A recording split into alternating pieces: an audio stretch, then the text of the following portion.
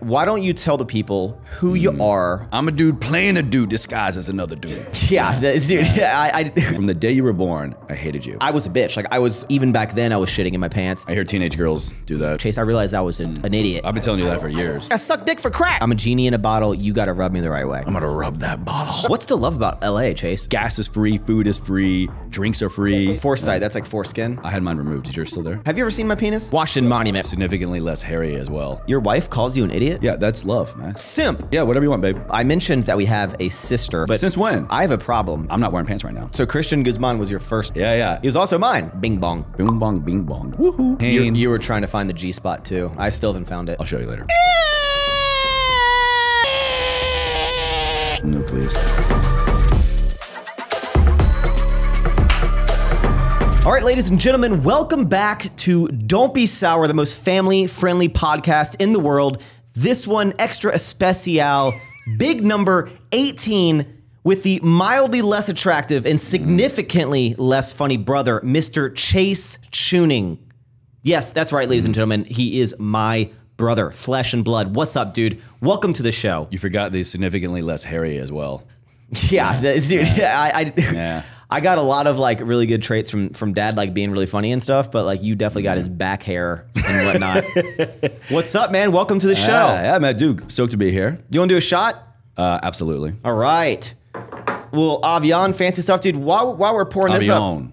Have some culture. Have some culture.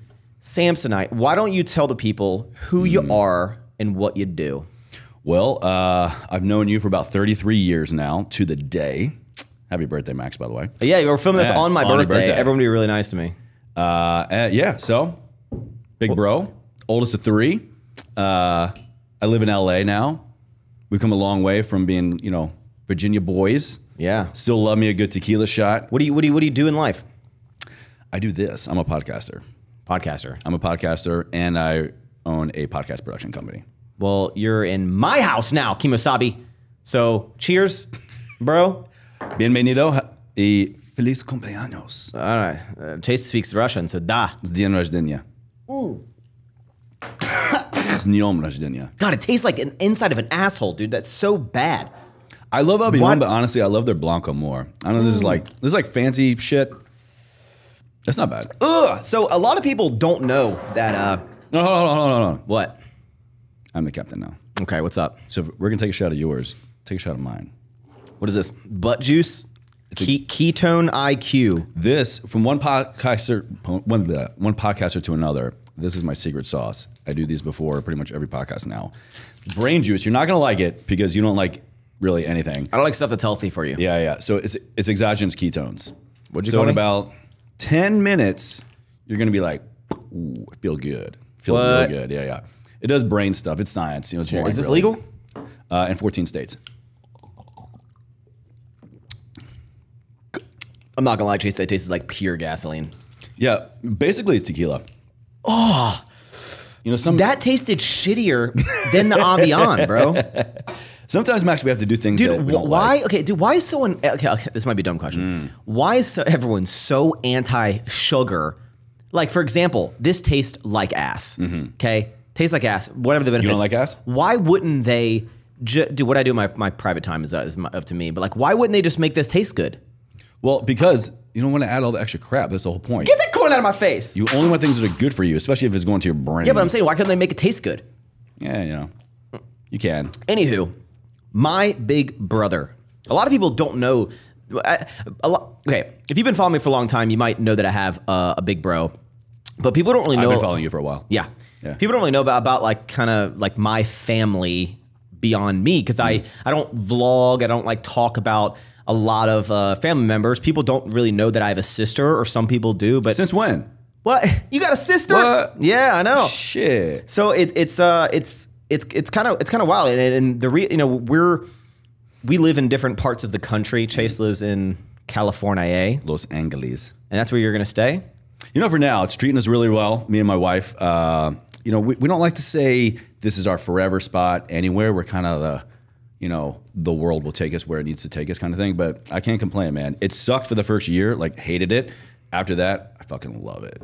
We both love it. What's to love about LA, Chase? It's a beast, man. It's a beast. It will chew you up and spit you out, but I love the challenge. So, I mean, you know, we're both from the same spot, like small town, kind of growing up. You're used to like the Southern charm, Southern hospitality.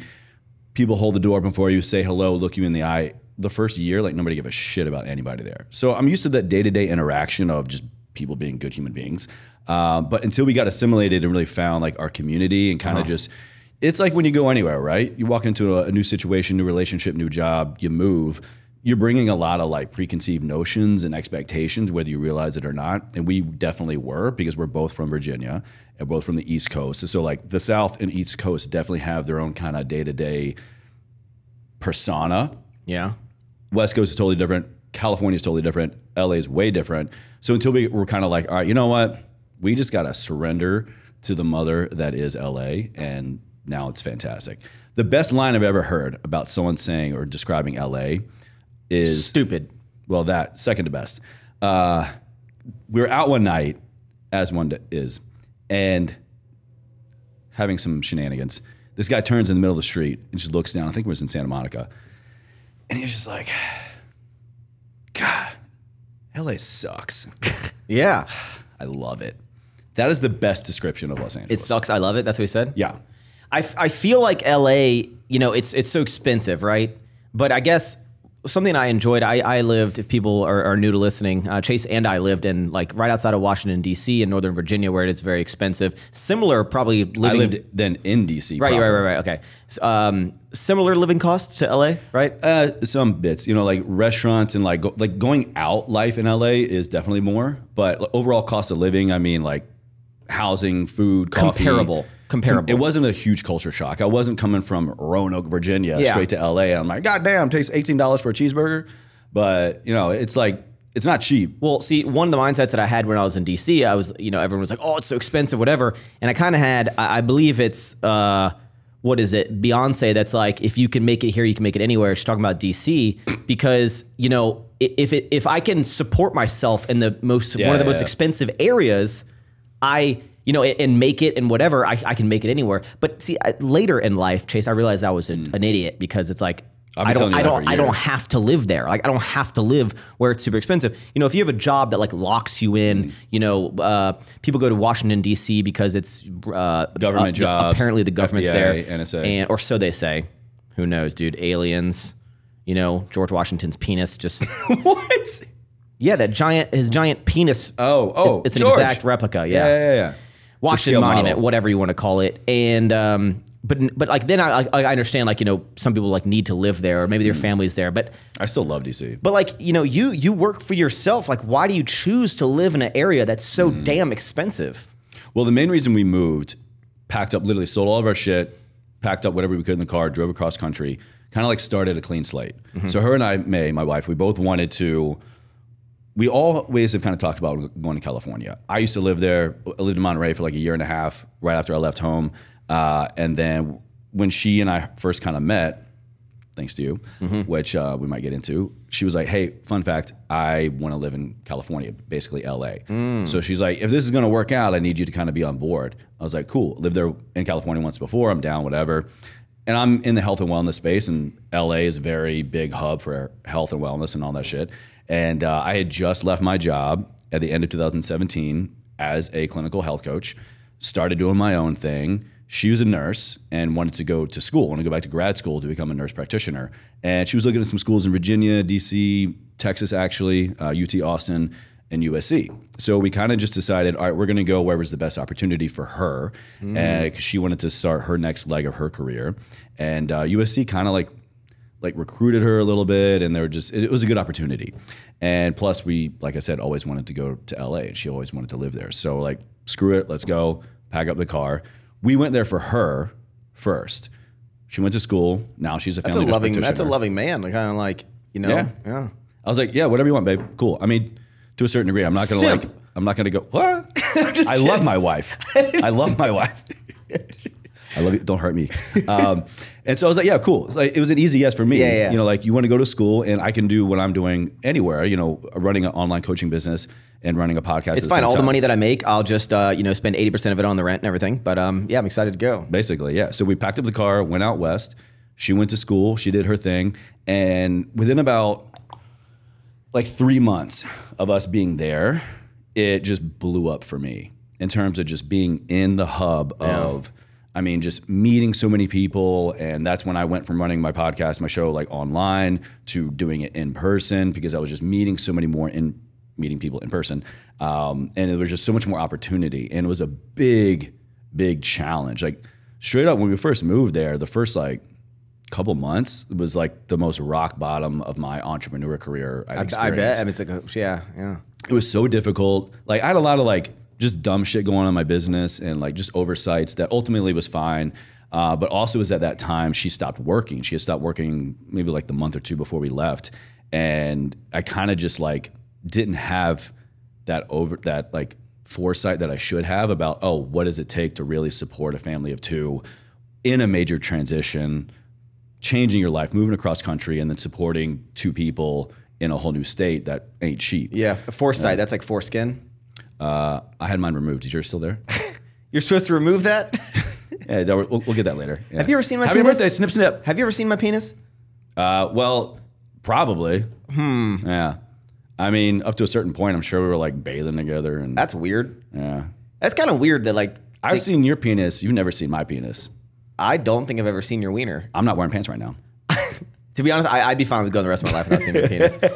Okay, well that's cool. I mean, the fact that you can make it out there, and to be honest, with the industry you're in, with the potters and everything, because every time I look up, I'm trying to like my whole day now, or I try to like schedule out podcast episodes, right? And everyone, because you know, you never know who's going to say yes, right? You got some amazing guests on yours, which we're going to dive into, but like, you know, everyone that you want to get on, they all live in LA. Every it's like if you're a celebrity, you have to live in LA. Unless you're Eminem, you live in Detroit. That's because he's keeping their entire economy alive. Yeah, he's a reclusive kind of man. He stays in there. But you know, LA. You know, I guess it is what it is, dude. You're like one of the final people that have moved to LA and have not moved out of it. I think you and this like one of our buddies named Javon, like.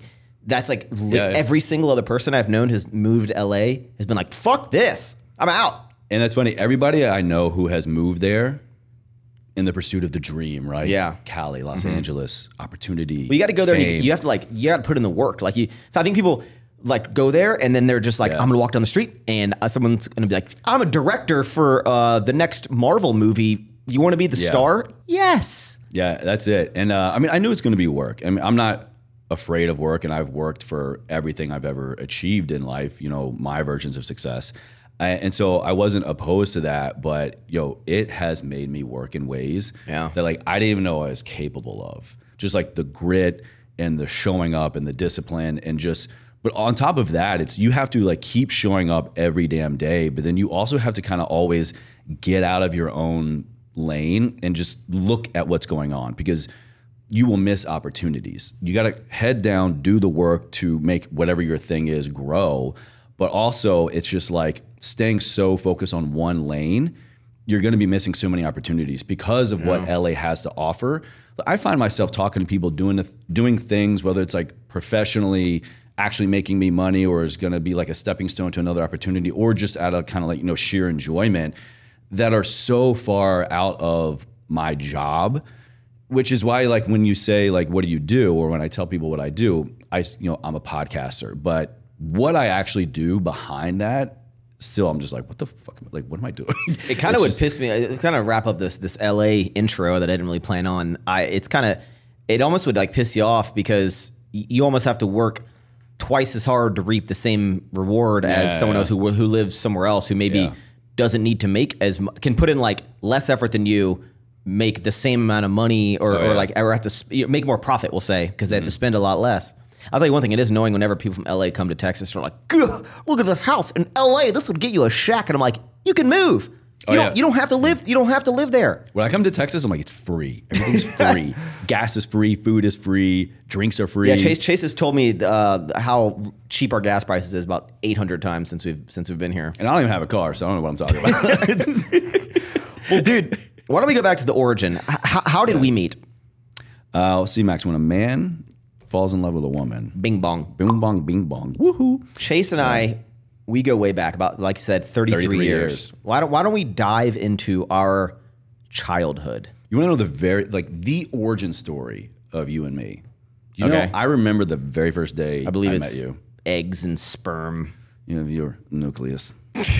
Are we going to get a running tab of how many Nacho Libre quotes? I remember the day you were born. I was 4, like a little over 4. And from the day you were born, I hated you. Well, yeah, because I think that was, Mom told me a story. She like held me up after they cut my umbilical cord, and she's like, my favorite child. That's what she said. Look. Why did you hate me? Mom had a drinking problem, okay? Mom? No, just kidding. Oh. Look, Mom says I thought you were serious for a Mom second. says a lot when she's been drinking. Yeah. I was very disgruntled because out of all places to run out of a blanket, the hospital did not have any swaddling cloths, no blankets to wrap up your little fetus ass. And so they took my blanket, my favorite blanket. It was like this periwinkle blue and yellow blanket, and they swaddled your ass. And I was just like, not only is he coming into my world, taking us all new attention, he took my blanket. You know, as weird as a lot of times people can't remember, you know, before a certain age. I remember that moment, and they wrapped me up, and I remember looking at you, and I was like, just like this, dude. I think I did the suck it movement. I was like, suck it, Chase. You know, and all right. So I was born, and Chase and I lived. So we grew up in Roanoke, Virginia, which is, if you don't know, Roanoke. Yeah, I always refer to Roanoke as I call Roanoke, I'm like the boonies of Virginia. I think we literally lived in Boone's Mill. Like, yes. Don't tell people our address. Outside of Roanoke. Yeah, we lived like literally in the mountains. So Yeah. I mentioned that we have a sister. Her name is Brittany. She currently resides still in Virginia. But our family, I'll give you a little insight of everything before we kind of dive in. But like, so our dad and our mom split up when I was born. I never really know how to answer I never know like when mom and dad broke. You were born, because you were born in Roanoke. I was born in Richmond. I was born and they're like, I want a divorce. Yeah, they're like, shit, this is what I have to look forward to. I'm out. Look at these buck teeth, man. These big ass ears. Yeah, I was like 4-ish, like I said, you had just been born, yeah. So you remember the divorce? I remember the conversation mom and dad had after that argument, that heated discussion, that's shortly after mom and dad went their separate ways. They probably like had me as a try to like rekindle the relationship. I've heard if your relationship is going through like a rocky times, you have a kid and that usually solves everything. I think that's what it is, right? Well, still to this day, 33 years later, the bane of everybody's existence. But, you know. So, yeah. okay, but... That's okay. why it took mom 25 years to get remarried. So, she was scared of having another you. Yes. All right. So our mom and our dad separated when I was a wee little baby. When I was just, you know, even back then I was shitting in my pants. And same penis size. My mom... Damn it. Our mom, I'm going to say my mom a lot, even though it's our mom. Yeah, you forget that we're related. Yeah. You're like, hey, Chase, my mom called me. I'm like, bro, really? Yeah, your mom? Really? No way. So she moved to, like, we'll call it just Richmond, Virginia, and dad. Because that's what it's called. Yeah, well, she didn't live right in Richmond. It was in like Short Pump and stuff. Just shut up, Chase. Potato. So we lived with our dad, and our sister lived with our mom in Richmond, which was about 4 hours away. 3. Yeah. So Chase and I lived together until we were 10. Because like, boys stay with the boys, the girl go with the girl. That's right. So why don't you explain our childhood to the people? Paint a picture, be as detailed as you want. Bro, it was the best. It really was. It was the best. You know why? Because we didn't have this damn technology and the interwebs that damn TikTok polluting our minds. Yeah. We just ran amok every day. We lived for a while with our grandparents. Our grandparents had a house on this big plot of land. I think it was like close to 200 acres. Yeah. Okay. To paint a picture, we literally lived imagine our house. It's like a valley. Yeah, literally in a valley. So on the left and the right side of our house, or really in the front, would be technically the front and the back, just mountains. Yeah, like a big strip, and then we were like, the house kind of faced. I'll put a picture on the screen from when I went to visit there. So like the front of the house, which looks like the side, you're facing a mountain face, and then on the back there was a creek that ran through and another mountain face. And then behind that, we had this massive garden. Yeah. Vegetables, fruits, all this other shit. And then right behind it, there was another mountain. And then there was the main road, and the other side was the main creek. Yeah. So we lived in the mountains. We lived in like the boonies. We didn't have like, our neighbor was close to one, was like 2 miles away. We literally were mountain boys. We ran amok. We set fire to everything we could. Yeah. Used magnifying lenses to burn ants, build forts. So explain kind of like our living situation. So we lived with our grandparents for a few years, maybe like 4 or 5 years. I have no idea. Well, yeah. I guess Yeah, I'd say 4 or 5 years because I moved away. Okay, yeah. Yeah, for about 4 or 5 years. And why is that? Well, our parents had just split up, so there was a lot of like life, household, family dynamics that I'm sure, I mean, I don't know, it wasn't part of the conversation. I'm sure our dad was trying to navigate. And shortly after they split, about like a year, maybe a year and a half later, he met who he remarried, our stepmom. And so he had like raising 2 children, a third away. He had himself had just gotten out of the military. He had a injury, got medically discharged. And so, I mean, he was navigating life in a big way and just trying to like make shit work. Yeah, and we didn't have, like, we don't come from money. I always try to explain my childhood in like finances. And because, you know, we literally lived in a double wide trailer. Yeah, we eventually, a home, double wide home. On the other side of the garden, they got a double wide. So I always like, you know, we never were, you know, wondering where our next meal is going to come from. But it was, we lived a very like, you know, how would you describe our financial decision? I only know this now looking back because, you know, I'm an adult and I understand what it likes to like pay bills and survive and shit. I don't have kids yet, but I can only imagine. But I mean, I'm pretty sure you would say the same thing. I never wanted, I mean, other than like, you know, oh God, I wish I would have like a cool new toy or maybe like an Xbox or whatever. I eventually got an Xbox, but like I never wanted for anything. Yeah. Like I had food in my belly, roof over my head. And I just remember having the best time ever. Like with you, our sister, you know, any other friends that we would have, you know, literally you would just run amok and play and just like live off of the earth. And you make it seem like we were like actually lived in the mountains.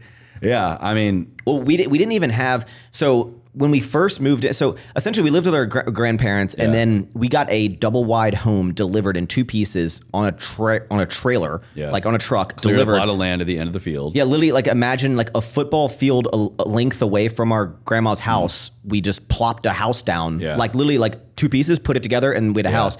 But even for the longest time, we didn't even have like a TV or cable, because if we wanted to watch cable, which I forgot, walk all the way down the field to go to grandma's house. Yeah, sprint to grandma's to watch TV.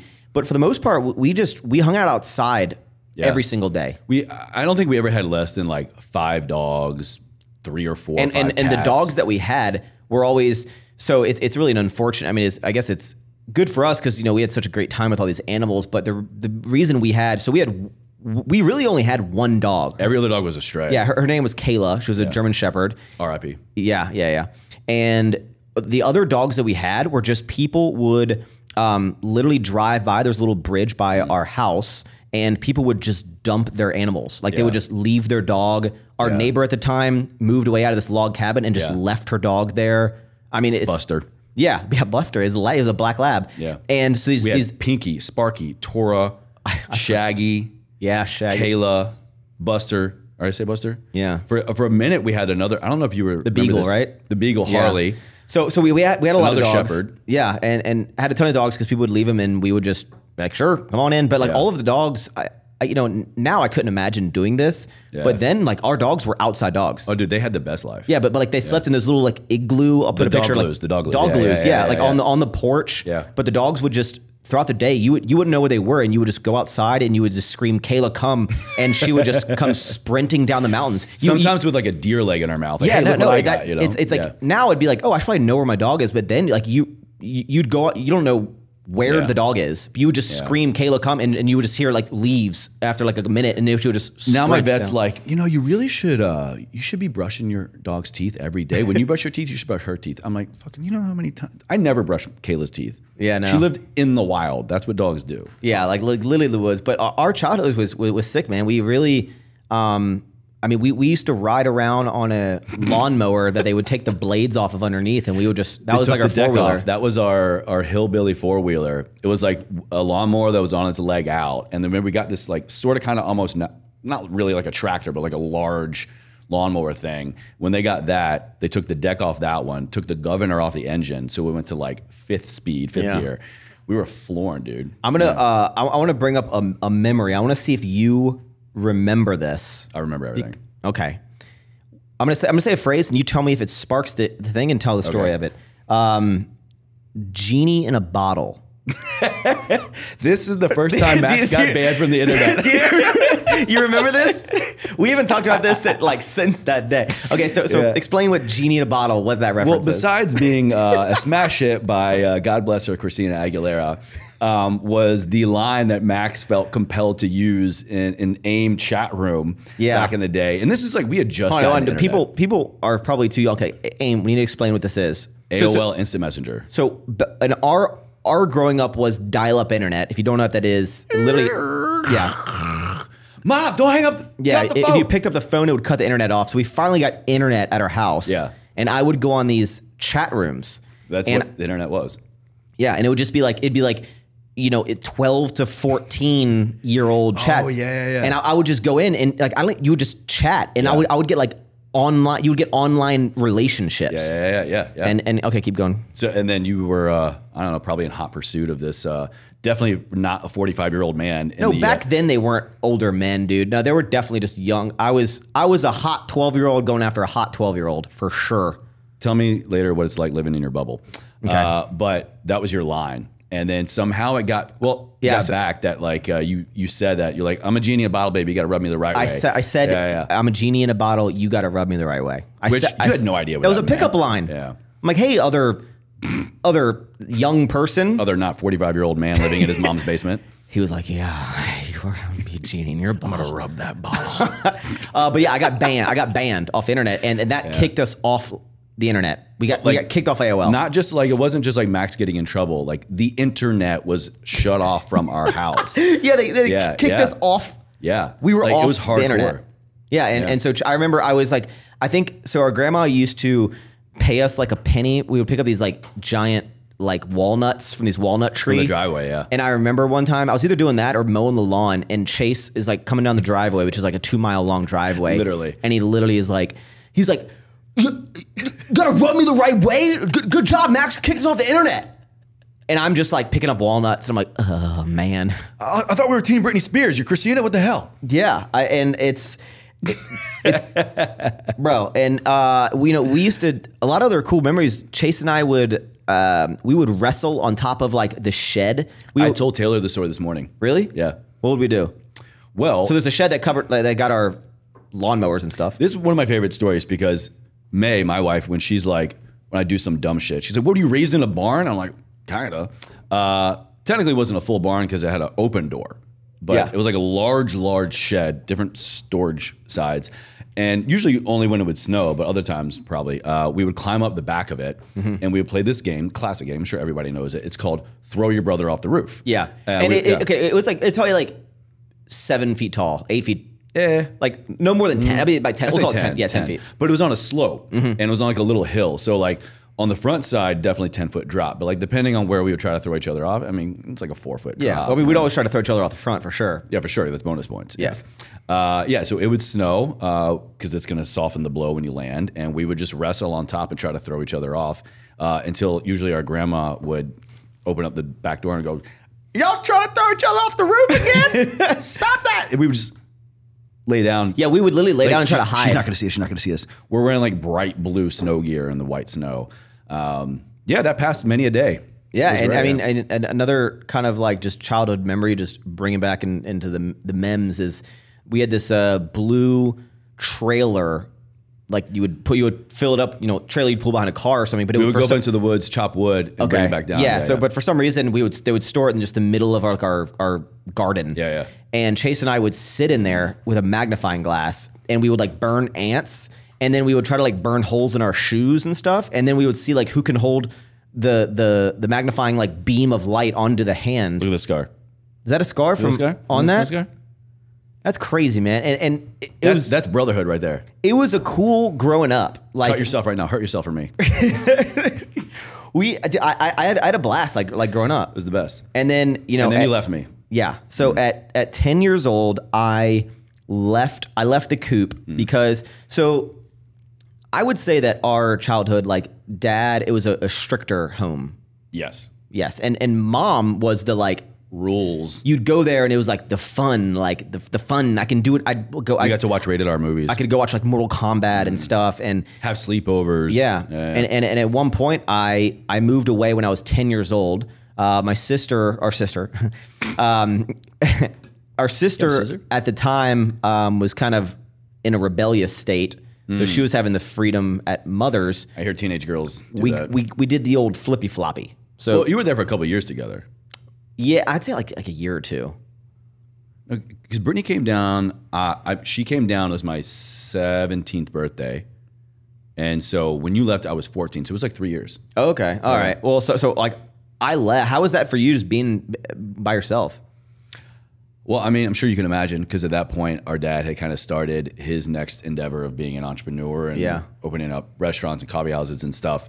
And he was busy. He was a busy dude. And so, I mean, it was kind of like same, but different. Yeah. I mean, the school that I went to was right there across from the first coffee house. He was working there all the time. So was our stepmom. And so, like, I mean, I was like 14, 15. I was, beginning to grow up a little bit and, about to then drive, getting a learner's permit. So I was kind of getting a little bit more freedom. So it was kind of a way. But I mean, honestly, like lifestyle was about the same. I mean, I definitely missed my bro, and it was like an interesting transition going from like having a sibling there all the time to like have fun with or occupy your time, especially when dad was really busy and like, what are we going to do? But yeah, I mean, I kind of just dove in to school, tried to just like make friends and you're like, fuck that guy, whatever, I'm out. Yeah. I started working in the coffee house like full time. Yeah. The more that I think about it, it's kind of a shitty thing I feel like I did because I feel like my only reasoning, like imagine dad, the son coming to you and be like, hey, I want to go live with mom. And my reasoning in my head, I don't know, I don't remember why, what I told him, but in my head, it was just because like I can do cooler things and mom, there's no rules there. So I want to go live with mom. Like I never until like this conversation probably have like thought about like probably what that did to dad of being like one of your kids is like, I don't want to live here anymore. But it wasn't, and it's one of those things like I was young and. I know how much it tore him up. 'Cause being the oldest and like literally the one who can understand the most, as like 8 to 14 or whenever, when you left, dad would confide in me more and more. And again, because I think it was understanding a lot more what was going on. And like, I'm sure you know this, but he would tell me all the time, he's like, having my children apart from me is breaking my heart. Like it destroyed him. Like he didn't want it, but he also wasn't the type of parent that was going to like, I'm going to force, an unhappy marriage to stay together. I'm not going to force children to stay here if they don't want to. We're all doing the best we can with the tools we have, right? And so at the time, it made sense to them to, all right, the boys are going to stay with dad, the girl's going to go with the mom, and then, we swapped holidays and some summers and shit like that. But I mean, I don't know. I don't have any memory of him telling me anything about that. But yeah, I mean, I can imagine just reflecting back on, it probably stung. Yeah. And I want to save a lot of the kind of we're going to get into talking about dad a little bit later. But something that like, mom told me that I don't know. I mean, maybe and you never maybe like talked to me about, but I didn't. Oh, you've been adopted your whole life? Oh God! I was like, I know. I realized I'm better looking than Chase. So I was like, I just don't understand why is he so ugly. So we grew up in a very religious household. Southern Baptist. So what were we? Christian. Okay. Yeah. So our father. We grew up in the Bible Belt. Yeah. So our dad, we went to church every Sunday. Every Sunday, church was like happening. But I didn't know. Well, I got a little bit. So sometimes I ask mom, I'm like, hey, like how was dad before, like when you met him, right? But besides her just saying like, oh, like Max, you want to know why you have like so small legs? That was like your father had chicken legs and stuff. So yeah, I've seen the pictures. I literally get my chicken legs from him. Yeah. But I didn't know that dad had a huge drug addiction. I believe it was like cocaine. Alcohol. Yeah, he was like an alcoholic. Yeah. And like mom said at one point, like they like had to. She like didn't know if they could pay the electric bill because he was using money for drugs, like our dad. And probably this, and then they started having, you and Brittany and I think like mom told me like she almost was like, I'm gonna leave you if you like don't stop with this because he was addicted. He would smoke, do drugs. He had a huge drinking problem. Oh yeah, huge party guy. Go out. Yeah, kind of like gone for a couple of days. And he turned his life around after they had you. Well, before they had you technically. They were pregnant with you. Was when it was kind of like this literal come to Jesus moment. Yeah. And then our grandparents, his mom and dad, his dad was still alive at the time, kind of had this like, it wasn't quite like an intervention, but he was fully aware of the choices he was making in life and the path he was going down. And like, he's like, I either need to like be a family man and like commit to this shit, or I'm going to self-destruct and go down this other path. Yeah. So it was kind of like aware, but also the people in his life that mattered most were like, unfuck yourself. And that's when they packed up, left Richmond, moved down to move in with his parents, to kind of like, literally he had to remove himself from that life. It was almost like an intervention. I'm like moving back with my parents, to change my life, because I don't think I ever saw Dad drink. Oh, the only time I have ever seen him drink would be like the wine at communion or something. Well, right? But like when he remarried our stepmom, they had like champagne at the ceremony, and I don't even think he drank like a glass. Yeah. But after that, the entire rest of his life, never saw him drink. Which is wild, because the tape that I made the video of Dad at Dad's dad and Mom's wedding, he literally was like, he took a sip and he's like, oh, where's the bottle? Like he was like joking around, but I didn't know. I knew he drank before having me, but I didn't know he had a little drug problem. Like, he's told me a lot of stories. Yeah. And it was kind of like, I don't know, like maybe like father-son time when, I was about, I guess 12, 13, 14, becoming a teenager. And for a very small period of time before they yanked me out of public school and not my choice, put me in private Christian school, I think he saw me maybe making some similar choices, like going down some similar paths. And it was kind of like one of those scared straight conversations. Yeah. I never did anything, but like the friends that I was having in the community or the company I was keeping, they didn't really like. And so I think that was a red flag for Dad to be like, hey, let me tell you some shit that went down. Here's what happened. He would tell me stories of drinking, of drugs, of all these things, not in like this is your old man kind of thing, but just, hey, this is what I did. It wasn't like I used to do some cool stuff. I used to party. It was like, don't ever fucking do this. This is what I did. This is the choice that I made and the consequence because of it. And should you make a choice like this, this is probably a similar consequence. And this is one of the things I love most about him and, him and our stepmom, but, definitely Dad. Like that was the parenting style. It was never like, do this, don't do this. I mean, there were definitely more rules and it was very conservative and religious, but it was always a choice. And he never hid anything from me, the truth of who he was and the man that he had evolved into. He just laid it all out for me. And again, maybe I think I just got a little bit more of this because I was older, could understand more. I mean, at that point you had already left. Yeah. So he would just tell me crazy fucking stories of the shit that he had done. And I was like, I don't really like that. Like, he's like, Chase, if you ever want to smoke, let me know. We're suck dick for crack. Oh, he did tell you that story. Oh, cool. He's like, you want to smoke? Let's get a pack of cigarettes. We're going to smoke the whole thing. I was like, I don't want to smoke a whole pack of cigarettes. You want to drink? We're going to get a bottle of tequila, sit down, finish it. I was like, that sounds terrible. I don't want to do that. So he kind of like presented choices and consequences to me. And it's a bold strategy, Cotton. Yeah. And I mean, it worked, man. Yeah, I think so. I mean, it's an interesting, raising. And so our entire, would lineage be the right word, of every male in our dad's side? Chewning. Every male in the male side of our dad's history or genealogy. There you go. You're so much smarter than me, dude.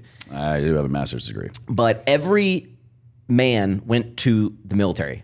There's always been, in every generation of Chewning, literally back to, we know for sure the Civil War, but we think American, like even American Revolution, but for sure Civil War, there's been a Chewning in military service. Damn. Yeah. And Chase also you went to the military. I did. And what it like, so it was in the Army, specifically Army. Dad was in the Airborne, right? Well, Army. Airborne is a branch. Oh, it's like I don't know. A unit, yeah. Okay. He was in his last unit he was in was 101st Airborne, which is a station. Like I was in the 470th MI Brigade, 314th MI Battalion.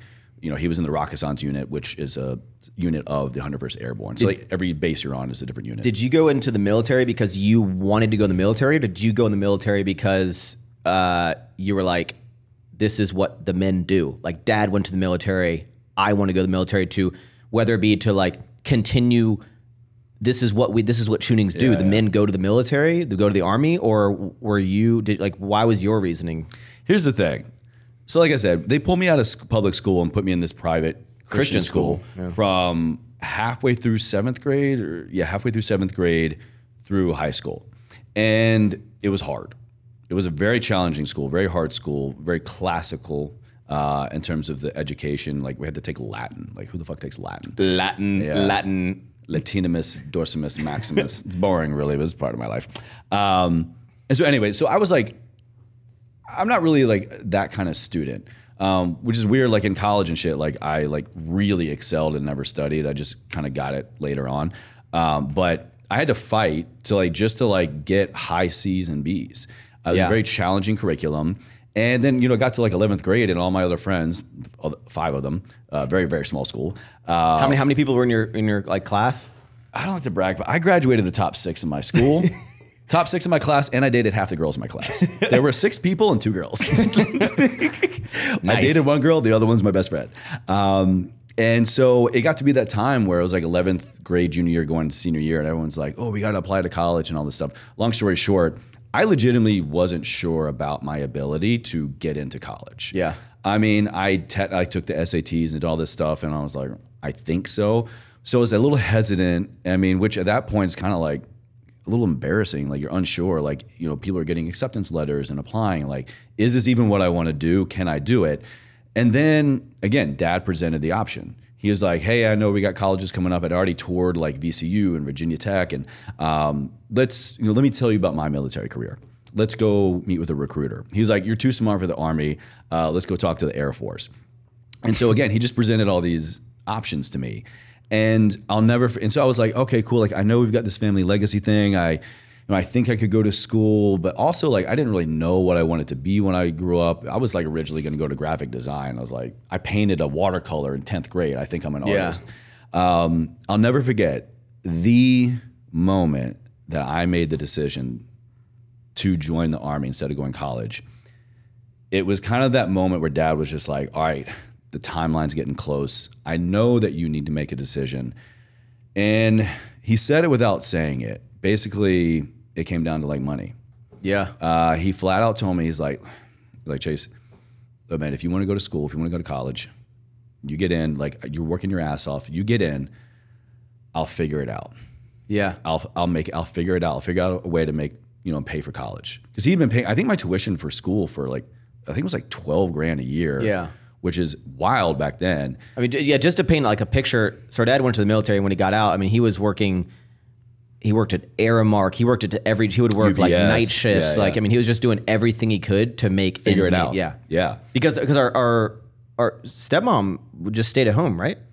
No, they met. She was the night manager at a hotel. Okay. And at the time, dad was the night security manager. So she was like running the hotel and he was running security. Okay, so he said that, and like I kind of just got this feeling. I was like, there's no college fund.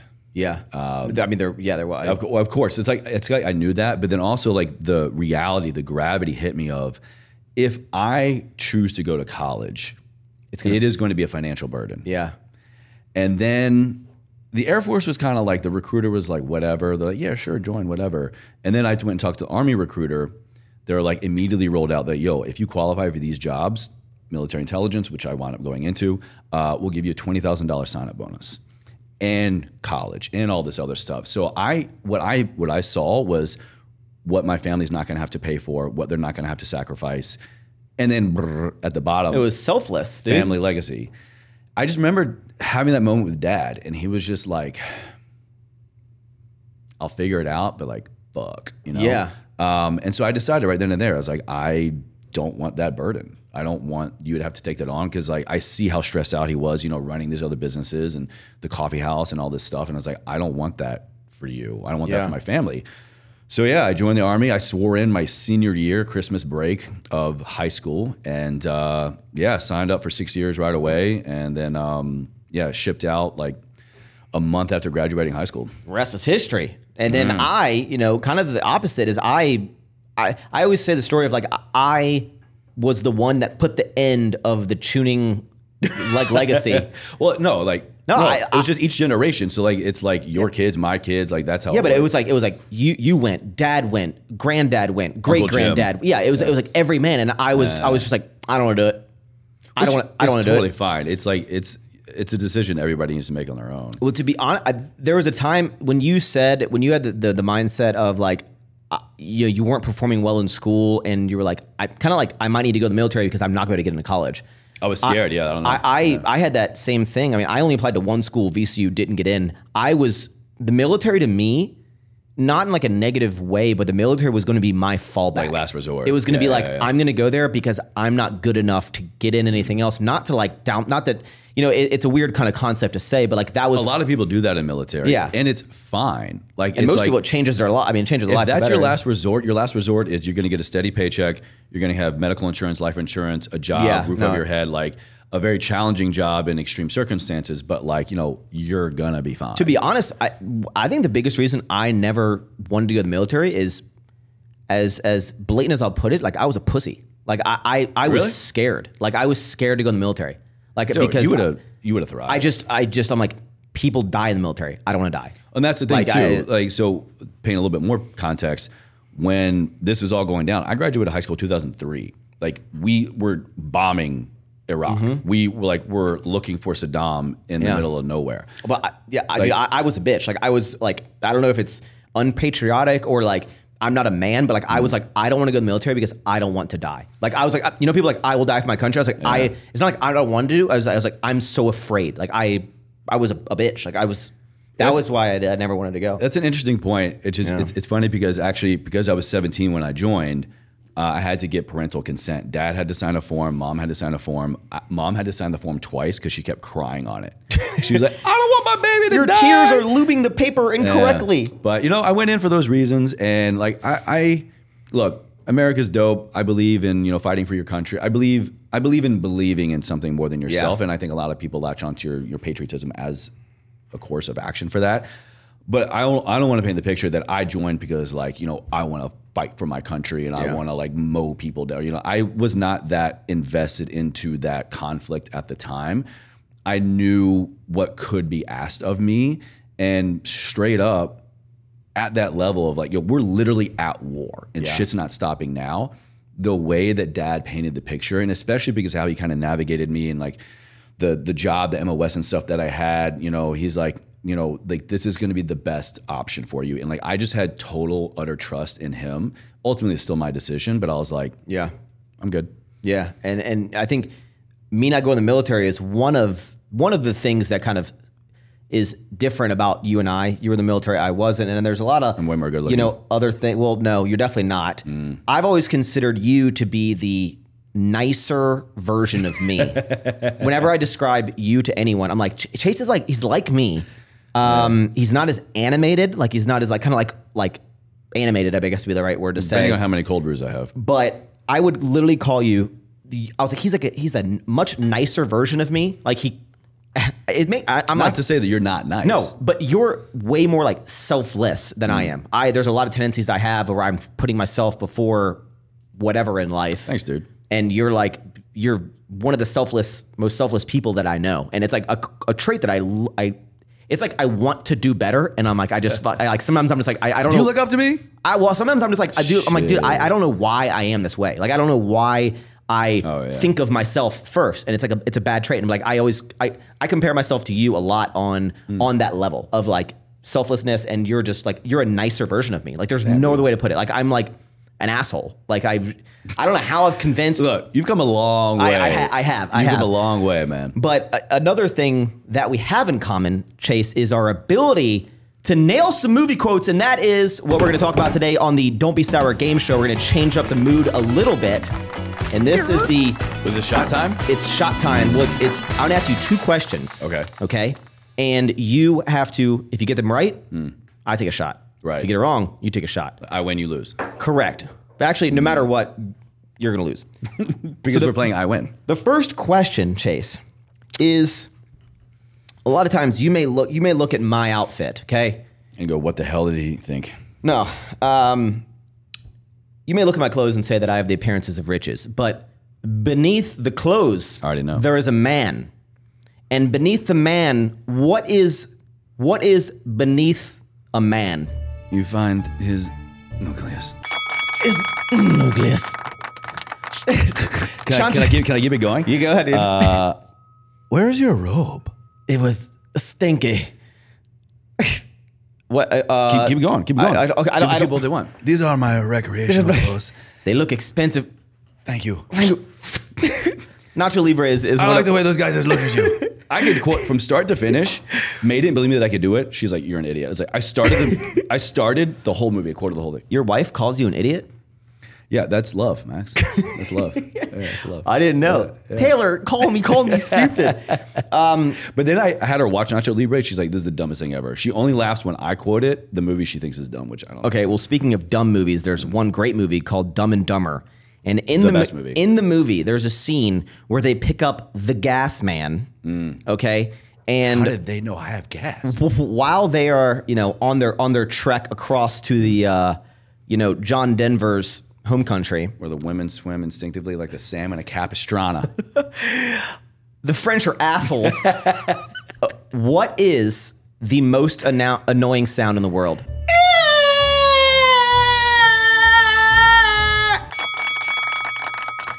Chase, I don't think you hit the octave. I'm a little tone deaf sometimes. I believe it's actually. No, you went to. It's more like. So on that note, you lose, Chase. I thought we were playing I win. I like to play these games where no matter what, the other person is got scared. Gonna lose one. So Chase, salud. And while we're taking this, I want you to kind of, we eventually grew up, and you're doing. You're doing some amazing things, and you said earlier that you're a podcaster now. I know. We're on the Maxi Poo podcast, but why don't you explain Poocast. what you do for work, and let's dive into that side of you. Okay, so here's the podcast. We already you can't cheer. You can't triple stamp with double stamp, dude. Yes, you can. Lloyd. Oh, look, Frost. Would you look at the buns on that thing? He must work out. God, Is there any shot you can take and not like do that? No, that's all an act, actually. I believe it. Yeah. So, all right. Long story short, I got injured in the military, got medically retired from the military. Okay, wait, but before you expand, just so people, how did you get injured in the military? Because some people might think like, were you diving out of a helicopter with you're diving in? It's kind of embarrassing. There was a recall. I didn't know it at the time on this penis pump, and when I was alone in the barracks. And I was okay. All right, you want to? I don't know if I've ever told. I'll get a little deep. All right, You never. there's a little more backstory to like the origin of my injury. Make it fast. All right. I know we're going to get to the dad stuff, but when our father passed away, it wrecked my life. Emotional black hole. And in the military, when you have your birthday every year, you got to update, it's like life shit. Update your insurance, update your information, update your life insurance. At that time, I was doing that, and this was the year that dad passed away. They upped the life insurance policy to $400,000. I was like, dope, cool. So if I pass away, if I die in service, my family's going to get $400K. That stuck with me. And I wound up actively pursuing deployments because To try to die? I didn't care if I lived anymore. What? Yeah. I always say I was never suicidal, but I literally just I was in such pain and I didn't know what I was going to do with the rest of my life. I just didn't care if I lived or died anymore. I was like, I'm not going to do anything to myself, but if I go overseas, if I'm fighting, if I'm whatever, if I'm in harm's way, and my life ends, I'm fine with that. Especially because I knew that my family was going to be financially taken care of.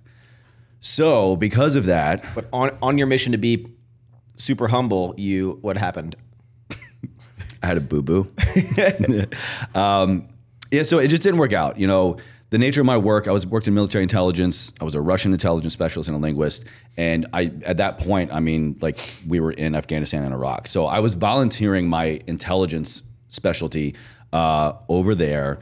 And it was looking promising for one mission. And before you get deployed, you have to go through a series of like war game trainings, basically. And I was on the path, the very first series of war games. I was only on the field for like a couple of days, leading an ambush. I was leading my team against, we called the Op4, the opposing force, leading an ambush against the fake enemy. I played a lot of Call of Duty. I know all the terminology. I was leading the ambush against the Op4. Okay. In that ambush, just like in the pursuit of jumping over this berm, I'm in full body armor with my weapon, just everything went wrong. I wound up tearing my hamstring, suffered trauma to my L4, L5 vertebrae in my back. Just had a lot of trauma that hit me right in my. Like there was like a stick sticking out of the ground. You tripped over it. Like how did you? Like a twig. You know the recall thing I was telling you about earlier. Okay. No. So like I'm in the prone position. I'm laying down. The enemy's coming through the lane. I jump up. I pop up. I lead the assault, and then like we jump over the berm and just that. What's a berm? Like a little baby hill. Okay. Yeah. Why don't you just call it that? I thought you said we play Call of Duty. There's no berms in Call of Duty. Back in now, we have berms coming out of our wazoo. So I was leading the assault, and I just got up in the wrong way, too fast, the wrong direction. Like my body armor, my pack rucksack, everything just kind of like shifted. Your body was like, nope. It was just like, no. So I tore my left hamstring. My L4 and L5 vertebrae wound up having like a lot of like trauma and just like torsion. And that ultimately led to severe damage in my hips, just like overcompensation and rehabilitation issues. And I re-injured myself. I have overcompensation issues as well. Well, that's a personality trait. Small penis. So you had to get surgery? So ultimately wound up having to have both my hips completely reconstructed, which at that point they're like, you're not deployable and like you're too broken to even be a soldier anymore. So I got medically kicked out. Did they put antimanum? Aluminium? Adamantium. What does Wolverine have? The fact that you even have to ask that. What is it? Adamantium. Adamantium. An enemy. An enemy. Okay. So you got your hips. So how does that translate to? So my last like 15 months in the military, I was a patient. I was just like bedridden. I was in surgery. I was in rehab. I had no job. I had no purpose. And then ultimately, they're like, after I learned how to walk again, they're like, you're useless to us. So they kicked me out. That was the catalyst for me wanting to like not accept that and wanted to really learn the human body. Would that be called honorably discharged? I was honorably discharged. Okay. But the nature of my injuries and the rating that they gave me was at a high enough level. It was honorable discharge, medical retirement. Okay. So basically, instead of having to serve 20 years, I got out at 6 after the injuries and I was medically retired. So I got like retiree benefits. And okay. So that was the catalyst for me wanting to learn the human body because, I left, like I was still on a cane. You were trying to find the G spot too. I still haven't found it. I'll show you later. That's weird. Why did I say that? No. Cut that out. Dude. Abort. Cut that clip, Oz. Okay. So I was really, really interested in the human body. I decided to study it because I was still rehabilitating myself. Okay. And then so I enrolled at VCU, moved back to Richmond, Virginia, went to school there, studied exercise science, realized I actually really liked this. Then wound up going to grad school, worked in health and wellness and clinical medicine, concierge medicine. And like I began to really soak everything up. I was like reading, I was going to conferences. And then somebody one day was like, hey, you should check out this podcast. You're into health, right? I think you'd like this show. Like most people back in 2015 was like, what the hell's a podcast? So it is 2015, okay. Yeah. So I found the show, shout out Model Health Show, Sean Stevenson, who's now a homie. And I just was learning. I was like, this is incredible. I'm literally going to my job, going to see my clients, my patients with the most up-to-date, amazing information. And I was better at my job because of it. And so then I thought, well, shit, if I'm listening and learning all this knowledge, what if I was the one doing it? And so I decided to start a podcast. I like to think that you, similar, like, okay, so in the fitness space, I still consider myself a fitness influencer, but like, literally 5% of my YouTube videos now have like fitness content. So it's kind of weird, but I still consider myself You're barely fitting this in. But I've evolved, dude. But I like to think of like, I wasn't the first to get in the fitness wave, but I was in the early stages. And that's how you were with podcasts. Like I started YouTubing before it was cool to YouTube. I'm like the hipster of YouTube. Yeah. And you started podcasting before it was cool to podcast. It was a thing. I mean, podcasting has technically been around, I think technically for like 16 years. Right. But like, you know, now, like, for example, like now it is very common for everyone to have a podcast. Everyone and their brother has a podcast. Yeah, literally. That's good. That's good. Yeah. But you've been doing it since what year? I technically started in 2016. So when I decided to do it, I reached out our Uncle Mitch, who has like been in radio his life. Right. I was like, I'm thinking about doing this. Like, how do I do it? Recording, editing, blah, blah, blah. And I kind of dicked around for about like 4 months trying to figure stuff out. And then once I really got serious, I was nailing down like the format. Do I want to talk? Do I want to do interview? And then I began to just like reach, because at that point, like you had become kind of solidified in, in YouTube, and anybody else in the time who was doing social media, doing fitness social media, health fitness social media, like legitimately, it was a small group. Yeah. And so like you were one of those people. And so thanks to you and like just us interacting with people on the internet, we kind of like knew a lot of people and or at least people that were like talking about it, and like making content. And so I was like, well, shit, okay, cool. Here's a lot of people that I think would be down to talk about it, and they're used to creating content. I don't even know if content was like a word back then. But I would like to start there. I want to do the interview style, and I'm going to go health, fitness, nutrition. Yeah. And Christian, actually, 6 years ago, literally to the like day or 48 hours, he was in town visiting you for your birthday. Right after I just got married, you had just gotten your first place after we lived together. And I was like, yo, Christian, you want to be my first guest? So Christian Guzman was your first podcast very first guest. Interview. He was also mine. Yeah. And so he was like, yeah, of course. What's a podcast? I was like, I'll do it. Yeah. What is it? It's like a Q&A, but I asked you the questions, and then we just talked for like an hour. He's like, yeah. And so I started there and just haven't looked back since. And I was doing it for the whole first year while I was a health coach, and I wound up getting promoted in that company. And like my job took me to a lot of places, but I really fell in love with podcasting because it's like just continuous education. I'm like, I would be reading these books, talking to these people, watching these videos, going to these places, doing these things anyways. And then I just kind of figured out like, all right, if I want to make this a thing, I need to fully commit. I need to kind of, piss or get off the pot. I've come to learn with my life, everything that I think is stupid, I end up liking later in life. Like, for example, when I was younger, girls, dumb.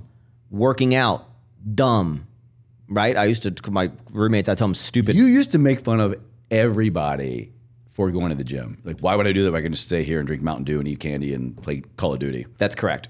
Yeah. Like, that's a direct quote. Maxx Chewning circa 2008, like 2009, yeah. 8 to 13. Yeah, no. Yeah. That's accurate. And I also thought the podcasting was dumb. Like, not that like I think you're dumb for doing podcasts. Yeah. I was just like, that's so dumb. Like, it's like YouTube videos are cool. Yeah. Why would anyone want to listen to someone talk for like an hour? Like, I was like, I couldn't wrap my head around it. And here we are. I've taken a page out of your book and started this. I still like to call it a show because I call it a show. I don't. Not that I like people who consume the content, whatever. But in my mind, I'm like, watch it on YouTube. Like, this is something you'll watch. You need that's what you come from. You need the expressions. Like, you need the emotions. Like, to see the people. I don't want people to. I literally just put it on Spotify and them because I'm like, okay, I probably should. Yeah. In a perfect world, it would just be a YouTube channel. Yeah. Like, I don't even want it. Like, you need to watch this. Well, I told you when you were talking to me about doing it, that was kind of like your approach, and I was like, cool, but do it as a podcast. Like, get it up, but like make it an RSS feed, do all these things, just because the way the content is going, especially the podcasting world, it's just like, I view it personally as like, if you're a content creator, and especially if you're like making a business out of it in any way, shape, or form, it's like, bro, you need a YouTube, bro, you need Instagram, bro, you need a podcast. So what is your podcast about? Because I like to, how I said that you're like the nicer, kind of less animated, uglier version of me. Mm-hmm. Another big difference is that I would call you a very deep individual. Like, I don't know if spiritual is the word. I have become. You have. Year 4, LA Chase has become Shaman Chase. Yeah, Chase wears like a talisman and shit. Goes to Tulum once. Yeah. You know, like when you go This to is not Tulum my and buy an talisman. outfit and you like wear it when you're in Tulum. Yeah. Chase wears that like on a Wednesday in LA. Yeah. So I would consider you like a very deep thinker. Like enjoy thinking. So like when I get on the podcast, I don't know if it's me as a personality trait of like I just keep things like lighthearted. I dive deep on certain topics. Like laughing at yourself farting in the bathtub.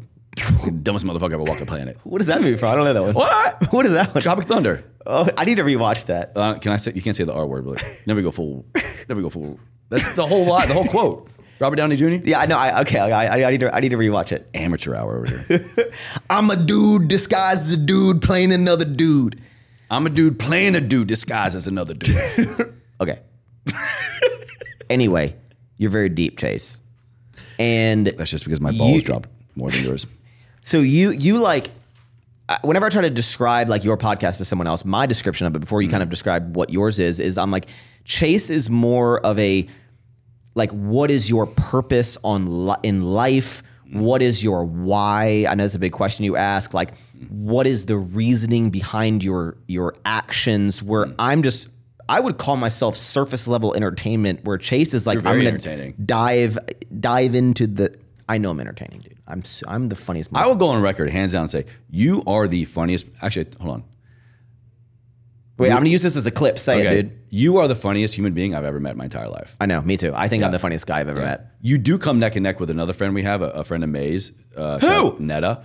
I don't think you've met her. In terms of just like wit and just like, wait a second, that's actually the most hilarious thing I've ever heard. You know what's okay? I want to dive into the podcast thing about your podcast, but a little side tangent. What's interesting is I'm like a leech, Chase. I'm like a leech in life. You know, like a leech like needs other people to like to live, right? They get stuck on it. That's me. Like I'm only funny.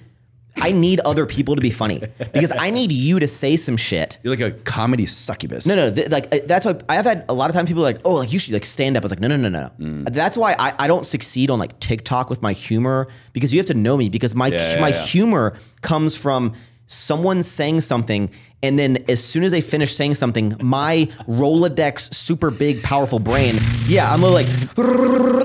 Like, and it's crazy because I'm like the jokes that I'm gonna say, I had no idea I was gonna say them until you said this thing. So you're not like sitting on a stockpile of jokes. It's just like, I got it. I don't have like, I can't tell jokes. Yeah. Like it's not like be funny, clown, dance, monkey. Like I need other people to say stuff from then me to say dumb replies. But I appreciate that. I do think I'm the funniest person I've ever met. Yeah, it's official. But you're very, very deep. So explain kind of like what your podcast show, because it's called Everforward Radio. Everforward Radio. Which I don't know if we're gonna have. I say I need part twos with everyone, but one segment I wanted to go into because we get a lot of questions about the crossover between Everforward Apparel. Are they the same company? I don't know if we're gonna have time today, but same, but different. Let's give Rogan a run for his money. 6-hour podcast, 4.5 hours. Ooh, the longest running one's 12 hours. What? Yeah, mine's like 2. But okay. Anyway, explain what your podcast is. Explain what Everforward Radio is, what it's about, why you make it, who are because your guests.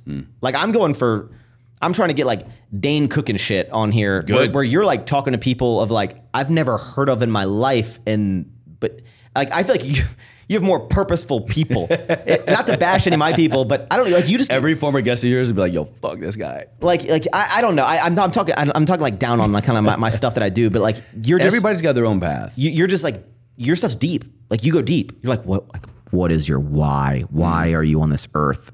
For me, I'm like, I don't fucking know. I'm just like making YouTube videos and stuff. Make candy. All right. I'm talking too much. People can yell at me in the comments. Well, I'll tell you, I give you a lot of credit for a lot of things. You inspire me. You motivate me for a lot of things. Just like, especially in the entrepreneurial path, but just creativity.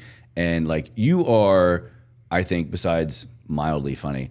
Hype me up, Chase. Come on. You are one of the most fearless people I've ever met. Except for the Army. I won't do that. Oh, wait, shit. There's actual danger involved. I'm out. Yeah. So like seeing you like after I moved back and like, especially once we lived together for a year, like just seeing you again, being with you again in that level and like seeing you and watching you work and like just how you tick and like how you create things was like super curious to me. But like the bravery you My friends call me Whiskers because I'm curious like a cat. Hey, Norm, what's your favorite plant? Mine's the sun. I can stare at it for hours. It's actually Star Planet. When that thing blows up, we're all gonna be dead. Tune in next week when we get renowned scientist Albert Einstein. Just found out he's dead. We're gonna get him anyway. All right, dude, all right, keep going.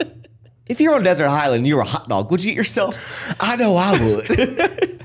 Okay, all right, keep going. Wow, we're actual idiots. Yeah. So I say all that, give you props. It's your birthday. I can be nice to you once. But also just be like, when you presented Ever Forward to the world, that was at a time in my life where just talking about anything with our Father, saying those words brought me immense pain and anxiety and like sent me back down a negative hole. And so when I saw you present it to the world and like people received it, not only as just like cool logo, cool brand, cool name, but like how you did it, you presented the story in a way that I was unable to do at the time. Like I could never go on, like I couldn't even talk to people in real life, much less on the internet about like, here's what happened in my life. Yeah. About that. It impacted me in a way. And then I saw like the feedback that people were having of like, wow, like you're courageous and brave. And like, that's so meaningful. So I'm more implied, you know, more inclined to like, to follow you, to buy from you, to like support you. And like, it also instilled in them a concept of being brave and courageous and like turning adversity into an advantage and making the obstacle before you the way. And so that really, really stuck with me. And so when I got this concept later on, you know, like another like year or so later of like, I want to do a podcast, the second I go, I want to start a podcast, a second later I go, it's Ever Forward Radio. Yeah. Like there's no question. And it was because I was like, this is an opportunity for me to not only do something that I want to pursue, but like you, I don't know if this was intentional, I don't know, but like, I'm tired of running. I'm tired of running, and my life. I hate cardio. Dude, get small, bro. As like good as it was then, like I was fully rehabilitated. I was the strongest I'd ever been. I was the leanest I've ever been. You know, I just met then my now wife, and like I was getting promoted, and like on the outside everything was going great, but like on the inside, like I was dying. Yeah. And I was running away from that pain, and I wasn't facing it. I wasn't facing any of that. And so I was like, here's my opportunity, whether that was intentional with you or not, to actually like turn and face and run towards it. So if I choose to do something on a weekly basis that is based off, the whole name and premise is based off the most agonizing dark period of my life, like it has to help me. Like I'm choosing to believe that this is gonna serve me, this is gonna help me. So it's gonna be Ever Forward Radio. And it didn't start right away, but then like pretty quickly afterwards, like I wound up realizing, kind of bringing back to like, I wanna know what makes you tick. Like, how do you live a life ever forward? This theme that our Father had instilled in us, and this mantra that we picked up, and like you felt so compelled to create a brand out of, like I was like, shit, I want to do the same. I want that for me, and I hope that it is going to be passed on in that light as well to one person, or you know, now pushing 3 million that listens to Ever Forward Radio. And so I say all that because like I did it out of necessity for my life, for my mental health. It was, I think, it'd be like it was an outlet for you to. Oh my God, yeah, kind of, yeah. And still today, like I am in such a better place with that trauma and with that loss. Like I am like literally in the most. I didn't even know that I could get to this place in my life and my mental health. But like when I still talk to guests every day, I shoot my show 2 days a week now. Like every guest on the show, when they tell me, when they answer that question, like it keeps nurturing me. It keeps helping me. What's the question? What does Ever Forward mean to you? How do you live a life ever forward? And that comes at the end of the conversation after we run through their story and after I've had an opportunity to kind of share. So it's this really cool way for like your world to melt into mine, your expertise to come under like my theme, to like tell me your story, tell me your meaning, but through my lens. It's a unique way for them to kind of put themselves in my shoes and for me to learn really, really specifically from them. Yeah. So it was a no-brainer. Like I'm going to do a podcast. It's going to be called Ever Forward Radio. It was back then. It was a lot more fitness and nutrition oriented because that was my job. Yeah. But for the last like 3 years, it's really expanded because I've realized as I have grown and evolved in the things that support me and my wellness and my relationships and just my happiness, physical, mental, emotional, and spiritual well-being, like that goes in a lot of different directions. Like living a life ever forward it's not just like, how do you get a PR? Like, how do you put on 20 pounds of mass? You know, like, how do you get the girl or get the promotion? It's like, how do you get out of bed every day? Like, how have you overcome some of the things that have happened in your life? And you chose to not let that keep you in bed. You chose to not let that keep you in the wheelchair, you know, whatever. Like, you chose to not accept that. You chose to make the obstacle before you the way.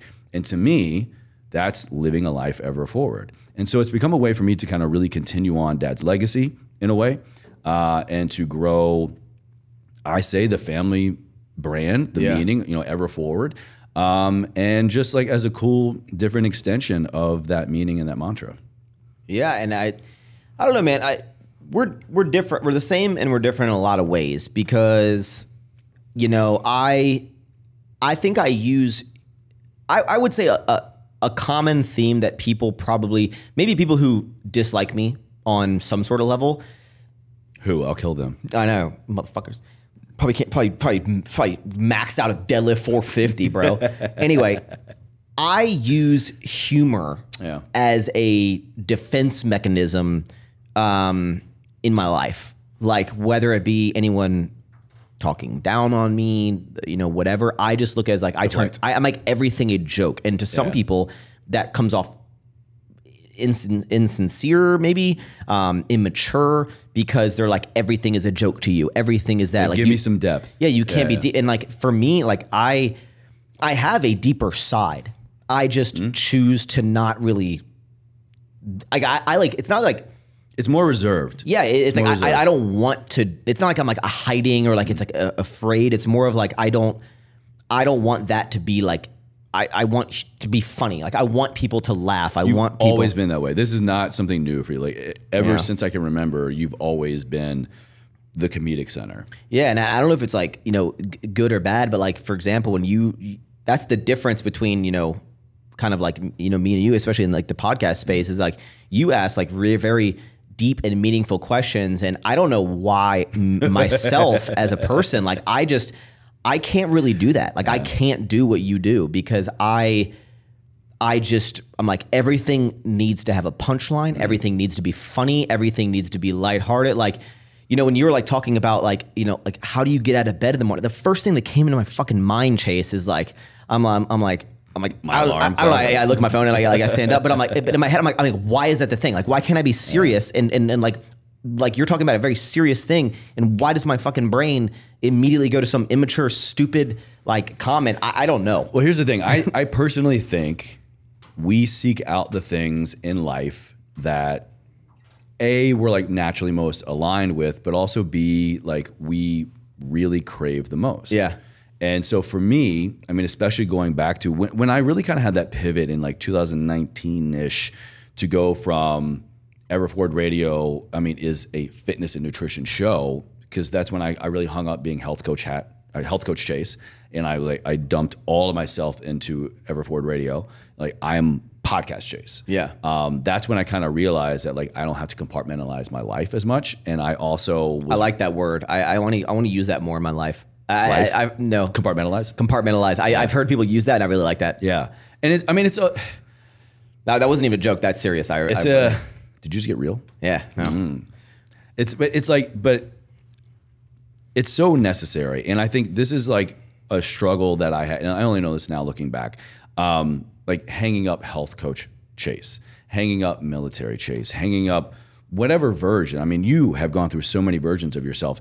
There is so much identity locked into these versions of ourselves, whether it's just like, oh, that's a job that I had, or this is a thing that I did, or content that I created. There's an identity that we have associated to that. And when we feel or want to, or sometimes are forced to transition out of that, there's a mourning process that has to happen, because we're not just leaving behind a content or a category or a job or a relationship. We're leaving behind a version of ourselves. And so it's like that version of ourselves needs to be mourned. We need to recognize that's who I was. That's what served me to get to this point. And I'm not that person anymore, but I am now taking only certain things of that version of myself to move into the next version of myself. And that's the choice that I had to make. And this is all kind of like the personal work and personal development and mindset work that I love and that I'm constantly after, because I'm like, bro, the human potential is incredible. I look at like, I will flat out toot my horn right now. Like I literally went from being told I'm a like useless soldier, like you're probably gonna struggle walking for many, many, many years of your life, like give up exercise. I'm like, no, I'm not gonna do that. And then I went on to like study the human body and apply it and like do it as a career. I look at dad who like went through a similar injury and like failure after failure with job and just like family and falling apart. Like he never gave up. He chose to never accept the cards that were dealt. Yeah. Because like, and I think if we make that choice, and this is the whole concept of like, if you're living a life ever forward, everything you do is a choice. And every choice you make, like we were saying earlier, has a consequence. We have the power to make a different choice. But in doing so, like I said, we're going to be shedding a former version of ourselves. We're going to be losing or letting go of that identity and embarking on a new one. Whether we know what that new one is or not, we're stepping into a new identity and a new category and a new creation and new everything.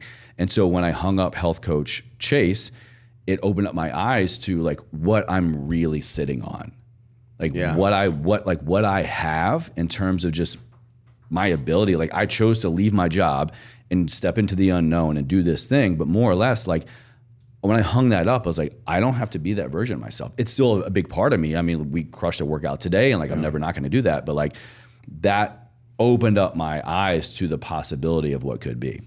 Yeah. It's bro, first of all, you're so good at fucking talking. Like I do this for a living. I know, but like the stuff you say, I'm like, that it's just like, I couldn't even begin to say. Wait, maybe if you read one of the books I got you. I don't like reading books, dude. True. But like, It's overrated. like you're so talented at. Mom's calling us. Mom, my mom's calling us. I wish if I had my phone, I'd put her on the podcast. She's actually coming on in a couple of weeks. Yeah. But you're so talented at getting across kind of like a thought where it may be just who I am as a person and like the immaturity level, but like I can't do that. Like I can't. It's not immaturity. I want everyone to like go back and listen to like the last like 3-4 minutes of this podcast and what you just said. I never in a million years could like word what you just said as like, I'm like, I understand what you're saying, but like I couldn't word those phrases together.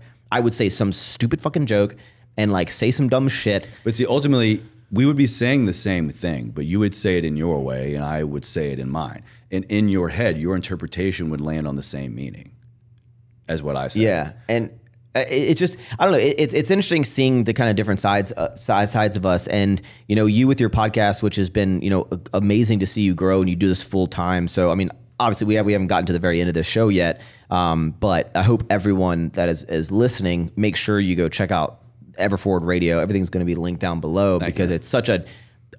You've been on like 4 times. Yeah, now, and it's just such a different type of podcast that like I think if you're looking for like. I feel like your show and your like people listen to you is like not everyone like this, but like if you were like lost in life, like if you were like I don't know like what to do, I'm pulled different ways, I don't know what my purpose is. Like you're the person, like you're the shining light, bro. Damn, dude. Like really, like mine. I just film stupid fucking videos, bro. Like, but we need comedy. We need. But like in my mind, I look at the content that I put out, and I look at the content that you put out, and it's almost unfair of the views and stuff that I get, because I'm like, my videos are about nothing, bro. Oh, damn it! Wow. And I'm like, yeah, I'm like, yours have like purpose, like that's why I'm saying it's like unfair, like. That like I'm like, why? I don't know why my videos about me doing fucking nothing do that, and I'm like Chase is way smarter than me and like is giving actual like help to people, and I guess it's just like a different delivery method. But I whenever I say that, I sometimes look back at my service. I'm like, I deliver this in a different way, but sometimes I look back at it. I like if I was to. Float out of my body, look at it, be like, no, it doesn't, Max. Your videos are not, there's no deeper meaning in your videos. You suck. I don't know, man. It's really interesting, and something that I think has helped you on your deeper journey in life, and which has really helped in your podcast and the guests you have and the people, like what you talk about, is that you're very open about the psychedelic enhancements. You want to call it. Chase does drugs. Yeah. Chase lives in an area but you do like legally dosed. So I want to, and technically still some federally illegal substances. I am an open book. Well, we're not going to talk about the federally illegal, but like, so I want to just briefly, I want to talk about, Chase goes to these places and he does prescribed, clinically dosed, medically delivered, professionally delivered, ketamine trips. Ketamine assisted psychotherapy. And those have helped on your, everything that you do, you would associate these kind of like ketamine trips, like to how you've kind of like developed as a person, right? Oh yeah. I mean, ketamine assisted psychotherapy has been a part of my wellness practice now for October will be a year. It has contributed to some of the most significant emotional healing, mental health healing, personal growth. Like I didn't even, it's like when people are hurting or you're suffering in any way, physical, mental, emotional, spiritual, whatever, you experience something that shows you a level of hope that you didn't even fathom was possible. It's like ineffable, these experiences. And it has transformed my life, and because of it and the work associated, quick disclaimer, I personally don't believe that any type of experience, any type of altered consciousness state, whether that's breath work, ketamine, whatever, is an end all be all. I never want to paint that picture. It is an incredible and powerful tool when in the right circumstances and in the right mindset, in the right prep work, to allow a container of healing to happen in a way that is radically different than anything else you've ever experienced. God, do y'all hear like how he just like broke down that sentence? It's like, I can't, my vernacular vocabulary could not even begin You got vernacular? to extrapolate what this man just said. It's preposterous. It's preposterous. Okay, so these trips, and you do these like microdoses of mushrooms. You're very like today is a microdose day for me. You're on drugs right now? I'm on psilocybin. You're on what? Psilocybin. So explain what that is. Like, you know, like what? Psilocybin is a mushroom. It's a strain, one of like, we know a couple hundred strains of psilocybin right now in the fungi kingdom, mushrooms. But you know, you got portobello mushrooms, you got trumpet mushrooms, lion's mane, cordyceps, and then like the ones like Mario takes to like get really big. Yeah, and then stuff. you get toad. Exactly. Okay, so I want to kind of break it down. So first of all, why did you start experimenting with these mushrooms? You know, I wish I really had a like super cool story about it, but it was literally an experience in the middle of COVID where I was in a party in the hills of Los Angeles. That's so LA, dude. Yeah. You're so fucking cool. Hills of us. I can't be a singer. And I walked into this party, and it was with, and they were like, "Who the fuck are you? Get out! You weren't invited." This is who I am. See, I'm like, why did I say that? Why did I interrupt the story? What I should say is I snuck into a party. May was invited to a party. I was allowed to go with her. This person, who I trust and know very well, was just like, take this. It ain't gonna, don't worry, you won't die. And were you hesitant, or you just like, fuck it? Well, he opened up his hand and I looked at it, and my entire life, I was 35 at this point. 34, 35, going on 35, whatever. And my entire life, so much of our backstory we talked about of growing up in a very rule-focused, religious, conservative household. I was in the military for many years, so like can't do shit. I live my life by rules. Yes, no, up, down, right, wrong. Like I'm that guy who was standing on the sidewalk, even if there was not a car in sight, waiting for the light to turn white to cross the street. Bro, you are a loser. You are a nerd, and I would have beaten you up in high school. I've never gotten in a fight. I'm just kidding. That was me. But when it was presented to me, I mean, you know, call it life, call it experience, call it where we were in the world with COVID and all these, like, whatever. I was just like, I was so confused, and I had so many questions, and I was becoming so more curious as to, like, what's really going on? Like, is this right? Is this wrong? Is this up? Is this down? Matrix mode. Yeah, seriously. And it seemed like eternity when he goes, take this. It seemed like literally I was standing there for an hour, like, but it was a snap decision. I go, fuck it. I grabbed it, put it in my pill. And then he goes, oh, dag, I didn't mean for you to eat the whole bag. Wait, you took which one? Which pill? It was MDMA. That was the Eminem reference, by the way. Okay, go. Spaghetti. It was MDMA. And I thought we were talking about mushrooms. no, it all starts with that. It gets there. MDMA is Molly. It is. That's like that song, Molly, something like that, right? I don't know. I'm looking for Molly. Yeah. I thought they were just trying to find this girl. Yo, she's been MIA for a minute. Okay. Hey, can we get a search party or Okay, something? well, this story's going differently, I think. Well, it's because you keep interrupting me. Oh, I have a problem. We have a comedic relief. It's funny. Okay. So anyway, I took the MDMA, and that night I had this MDMA is called an entheogen, a heart opener. It just increases a lot of dopamine, serotonin. So you're literally flooded with love. And you like literally just feel just connected in a way that you're not, unless you're just, like a mother breastfeeding or, like seeing your child Which you for the can't first be. time. I've tried. Yeah. That's why I'm not allowed anywhere near a playground. Anyway, that's a dumb joke. And so I had this experience. I realized something in my marriage that I thought was a problem with her, but it made me realize how it was actually a me problem. Yeah. And it was like, man, I hardly ever argue. Like, we have a great relationship and like little dumb shit here and there, but like we have no problems. And there was this one thing that kept popping up that I thought was a her thing.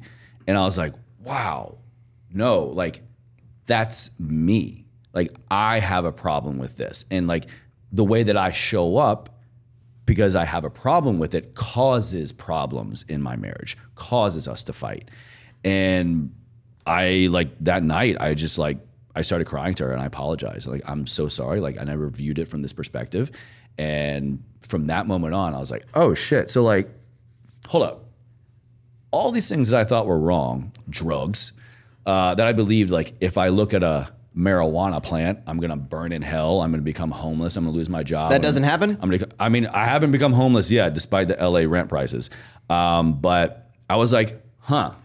So that got me curious about a lot of other stuff. Me being, my health and wellness background, I began to study everything. I looked at clinical evidence. I began to talk to a lot of people. I began to like look at the research because, again, like some of this stuff is sketch, But I just want to say this podcast does not condone or endorse the use of illegal drugs or anything like that. Keep going. No. So I began to research. I began to get very curious. I talked to a lot of people. And I decided that, I wanted to try other stuff. I wanted to try psilocybin. So I decided then on my That's mushrooms. Mushrooms. Okay. Magic mushrooms, psychedelic mushrooms, whatever you want to call it. Psilocybin is just a strain of fungi. And I decided that I wanted to try it. So I did on my 35th birthday. And again, experienced nothing but just love. And I was like, hold up. So the first time I tried something that everybody told me was bad or was going to like ruin my life, I solved a problem in my marriage that has not come up again. The second time that I tried them, I experienced nothing but love for everybody around me and made everything better, and zero side effects, whatever. Again, totally personal, my experience. Yeah. I was like, again, very curious. So I began to microdose. I began to research and find. Microdose is just literally very small very, doses. very small. So like, if you're going to go on, let's say a psilocybin psychedelic trip, you're going to trip, right? For the average person, you probably need at least 2 grams, maybe 2 to 3. That's a pretty decent trip. And so like a microdose is like, for me, I do like 0.165, so 165 milligrams. So I began to like really go down that rabbit hole, and I would experiment with microdose, large doses. But then around that time, ketamine is kind of rising to the top. And it was really getting introduced into mainstream healthcare because it's federally legal. Like, have you ever been under anesthesia? Yes. You've been on ketamine. Oh my God, I've been on drugs. Sorry, Mom. Okay. We do drugs.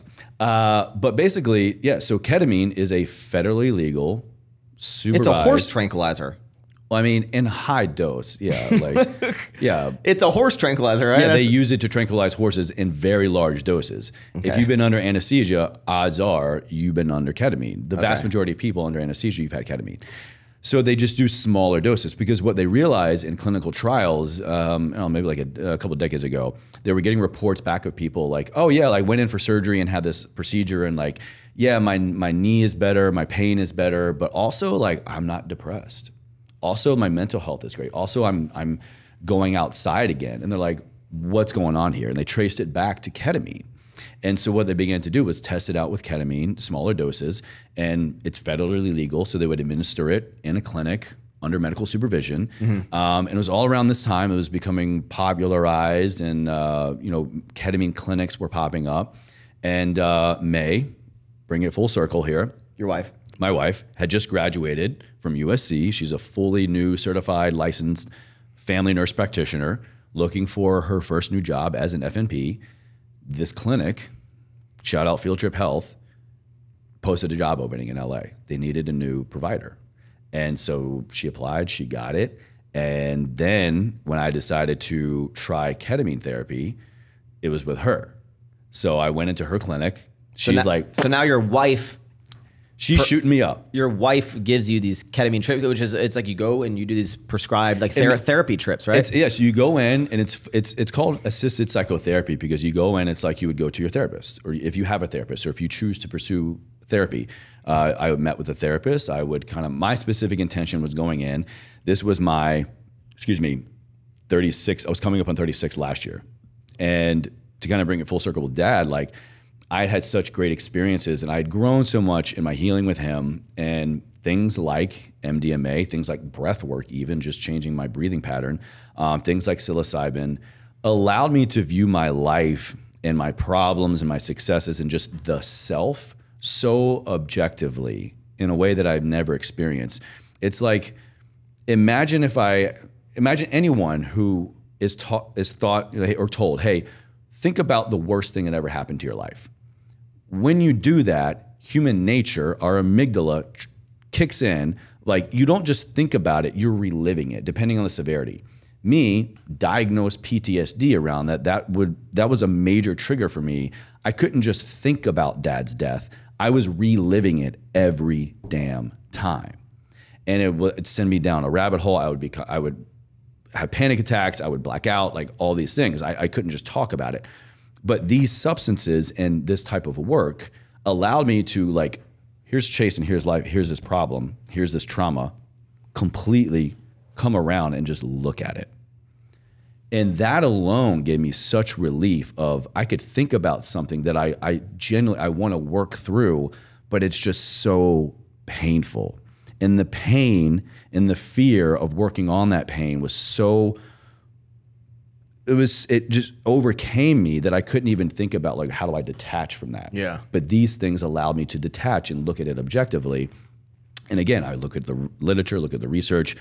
May was working in it and she would tell me all these things with people. So you're not just like taking random stuff from people. You're like, what am I taking? How much am I, how much am I taking? What is So I went in and worked with my therapist. They're like, hey, I'm coming in because I want to work through my PTSD. I want to be able, sounds weird to say this, but like, I want to get over Dad's death. Yeah. I want to move on with my life because I know that's what he would want for me. And like, I feel like as far as I've come, I still have a ball and chain. Yeah. And I've just been adding links to that chain, and like, it looks like I'm getting better, but I'm still connected and there's still something holding me down. And I was like, I want to come in. This is my intention. So I had therapy sessions. We really got clear. So I had traditional therapy, and then we did the ketamine assisted therapy. And imagine like the most like Zen yoga room vibey, like just like cozy, warm center you ever could. So you do your therapy, you go in, the medical provider, in this case, my wife, walks up and she like injects me in the arm. She's like, have a nice trip, baby. And like, and she's like, by the way, I want spaghetti when you're done. Yeah, you still have to make dinner. And I will say, I mean, it's very, very hard. And we can keep going, but I'll say this. I will, long story short, this as best as possible. And I've told you about this experience before. Yeah. And this is, again, unique to my experience. And the experience that I had, especially in the first and second sessions, are very, very unique in the ketamine therapy world. And I say that because I want to just, people that are maybe listening and you can relate in any way, this was 17 years later. So it had been 17 years since our dad passed away. And I spent the next 10 to 12 brushing everything under the rug. And only at that point, like 2015, 16, decided to really kind of take this on. So there's years of work of getting ready to fully surrender to this type of experience, this type of therapy. And in my first experience and in my second experience, I died. I separated from my body, became just my conscious being, and I was reunited with our dead father. And in a way, it was like the main thing I was looking for, because even though I was home on emergency leave when he was literally about to pass away and ultimately he passed, like it's almost like he was waiting to die without me there. I came home multiple times. I went to the hospital multiple times, and it's like he was so close to dying, but he's like, it's like, Chase, you can't be here for this. Yeah. And so I never got to say goodbye. And this ketamine trip. So my experience was I was reunited with him, and it was like, there was no pain. It wasn't like, oh my God, Dad, like why? It was just, yo, what's up? We're back. Like, so it wasn't like the end of Interstellar where it's like screaming through the bookcase kind of thing. I did have an interstellar moment. Yeah. It's funny you say that. My second journey. So when Dad passed away, I wasn't there, but I wound up coming back to the hospital that morning. Yeah. And there was, he was in the bed. There was our family friend, Carrie Robinson, who drove me to the hospital picked me up from the house. Brittany, our sister, her friend Julie, a nurse, Rhonda, our stepmom, and then me standing right over here between him and the bed in this window. I don't know if you remember this or know this, but he was bedridden. He was in the hospital for the last like 4 months of his life, completely reliant on machines. And with ALS, it fucking sucks, but also like the mind is still there. Yeah. So he would still kind of like, if he wasn't all hopped up on pain meds and stuff, he can move his eyes and look and stuff. And there was like this constellation that he would like look at. He was always looking out this window through the window, looking up at the stars like this. And in my second experience, I had that interstellar moment where it's wild. Like, see, this is what's crazy. Like right now, a moment like this before, like I would be bawling, but like, I'm so excited to tell this. Yeah.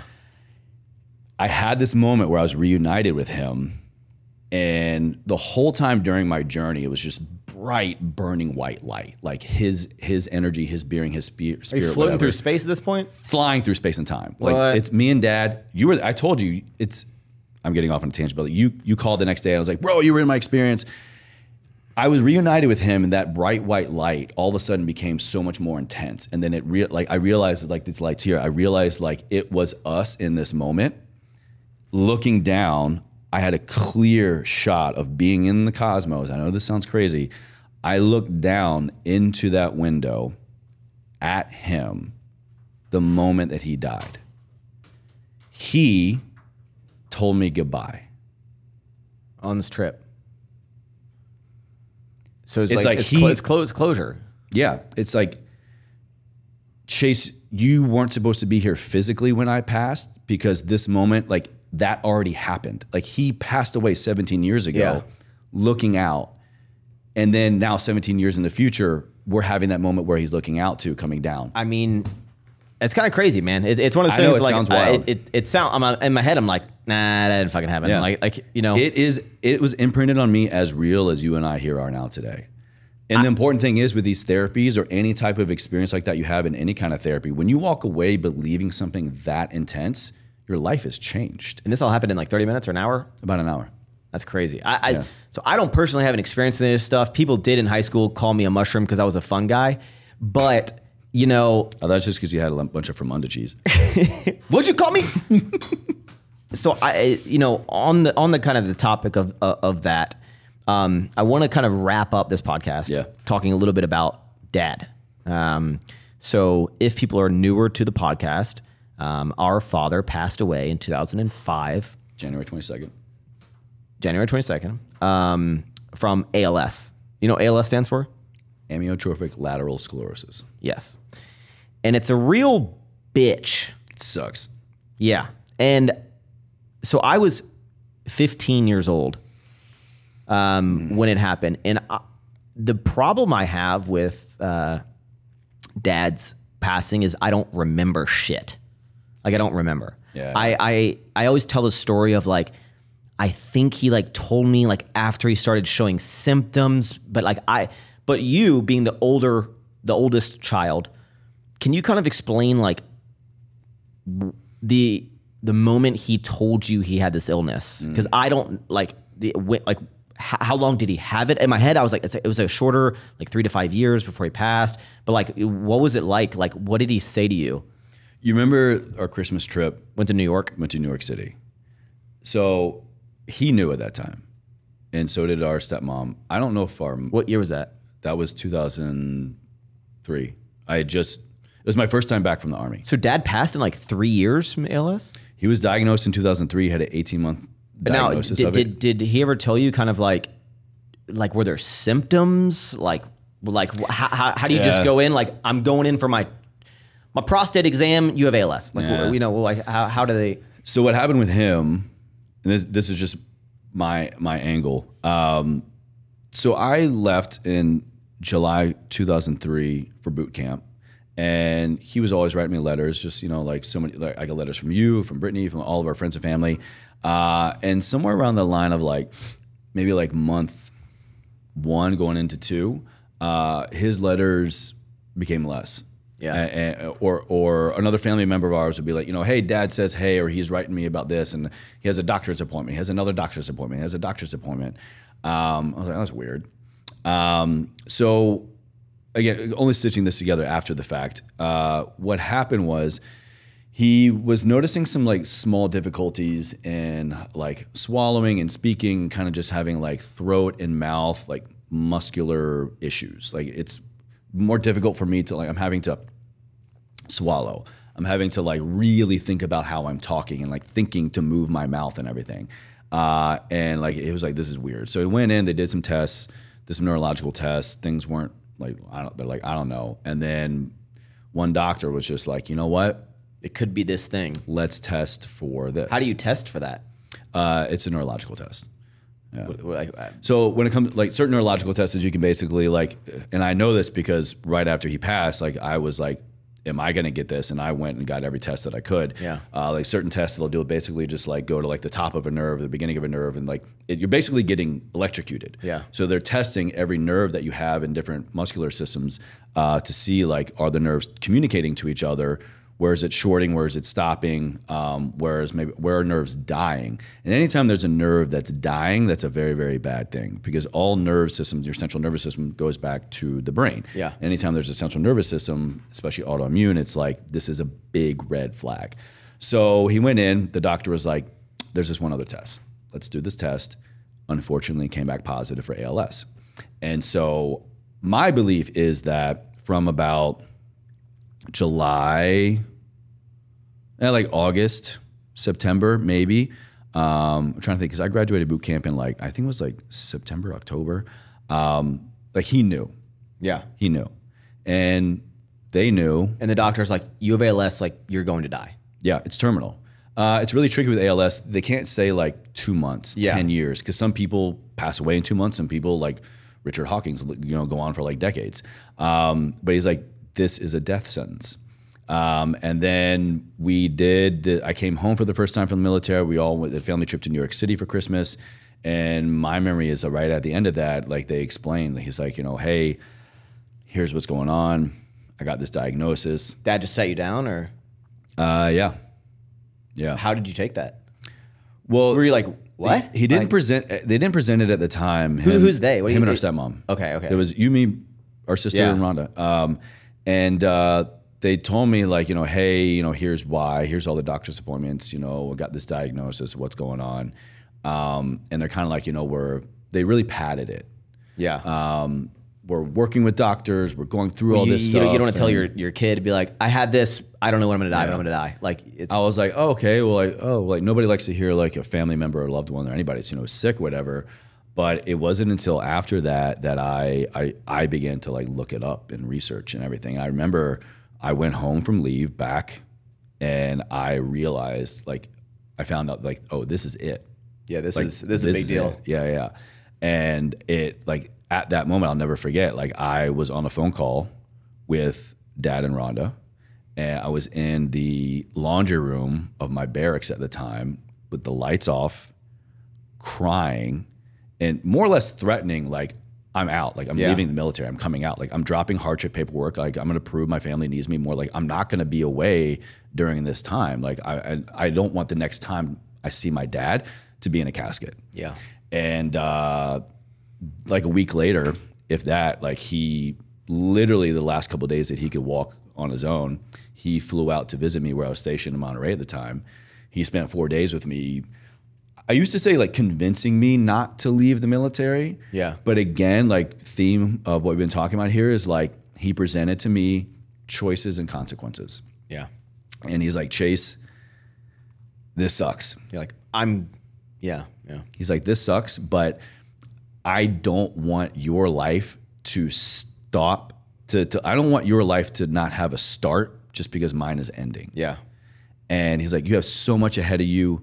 And like, I'm going to fight this. I'm going to do everything we can. And like, I'm going to be open with you. And he's like, you have every choice. You have every right to do whatever you want with your life. But like, don't give this up. Don't stop your life from starting just because mine is ending. And I decided to stay in. And then unfortunately, he had a really escalated case. From diagnosis to when he passed was right about 18 months. And See, I didn't even know it was that fat. I mean, that's, yeah. When he was diagnosed and right after that New York City trip, and he just got worse and worse and worse. It was only like a couple months later, he was completely wheelchair bound. A few months later, he was in, the hospital, terminal care. What the biggest painful memory is, like, I remember Dad, we were at the Blue House. Yeah. And I remember him sitting me down at the table and like telling me that disease. And, I'm like 14 or, and I like, it's like he told me that he was like, and like he told me and I was like, okay. And then he's like, I'm dying. And I couldn't wrap my head around it. Like I was just like, oh, like, wow, like that's bad. Like, and I just like, I couldn't process what that really meant. And I remember, even visiting Dad when he was in the hospital. So if people don't know, ALS, it's a degenerative disease, attacks everything. And, you your lose muscles atrophy entirely. Yeah. You become a prisoner in your own body. Your mind is completely fine. You lose your ability to walk, talk, speak, go to the bathroom. I mean, you're just Breathe, this body. And, at some point, Dad's just mumbling. Yeah, Like, just. I would come home on sometimes when I would have leave, and I would spoon feed him like baby food. And I remember I was in the hospital one time, one of the few memories, and it just fucking sucks because I wish I had, I wish I spent more time. And it's like I remember, like, it was just me and him, like in the hospital, like just me and him. And it's like I was talking to him about it, and he would like mumble and try to like do something. And like I didn't understand what he wanted, And I was like, I didn't know what to do. Yeah. Like it was like trying to tell me something. I was like, I don't know what the fuck my dad's saying, man. And it's crazy. And even when Dad passed, I remember mom and her fiance at the time, George, coming in, crying in my room, coming in and sitting down saying, your father passed away. Yeah. And I didn't shed a tear. I was just like, okay. And I don't know why. Because now I think about that and I start fucking breaking down, man. And like, I don't know why this age that I just couldn't process that like my dad was dying. My dad died. And you had a lot of experiences with him, you were with him a lot more than I was. And like, you can't go back and, change stuff, but like literally whenever people ask like my biggest regret in my life is like, I didn't spend more time with him, when he was sick. And it's like, I don't know why I was in fucking Richmond. I'm like, why the fuck was I in Richmond? You know, like why wasn't I like? You're being a 14-year-old, 15-year-old kid. Yeah, it sucks, man. And I like to think, you know, all the time with just like the positive memories of dad. And it sucks because it's like I want to think at 15 I could remember so much, but I have these like just faint memories of dad. Like I remember going to the skate park, him yelling at me, riding on the lawnmower, him being like, Max, did you use Sharpie marker and draw on grandma's basement floor? Me going no and blaming it on the literal cats, and him dragging my ass down to the basement and me going, it's the fucking cats, dad. And I like curse, but like him going, Max, like almost like, you stupid, like the cats did this. And you know, like I remember these things, but like, but then it's just like, it's like they come and go. And I there's so much I can't remember. And even when he was sick, as I remember him telling me, I remember being in the hospital, and then I remember being as like at his funeral.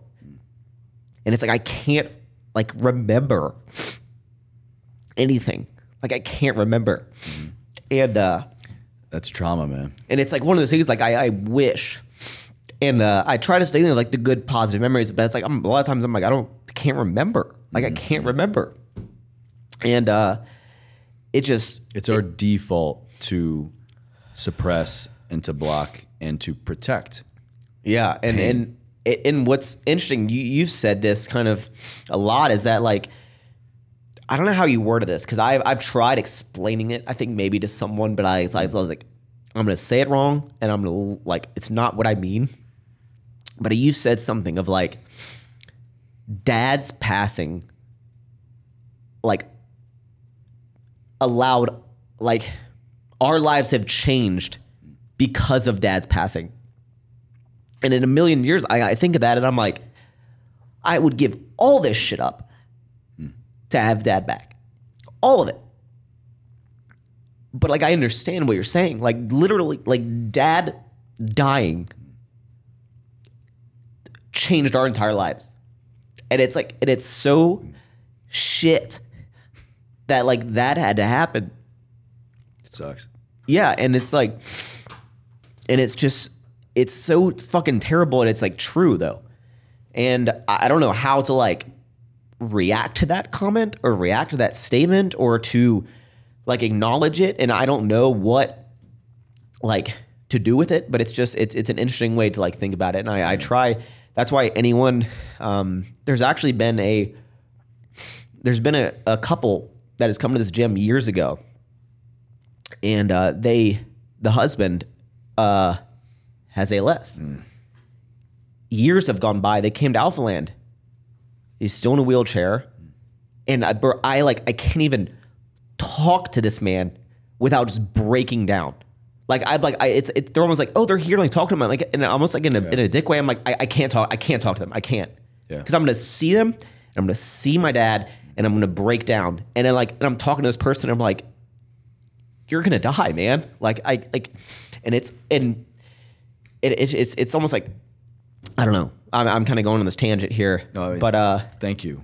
It's just it's crazy, man. And here's what I'll say to that, if I can say something.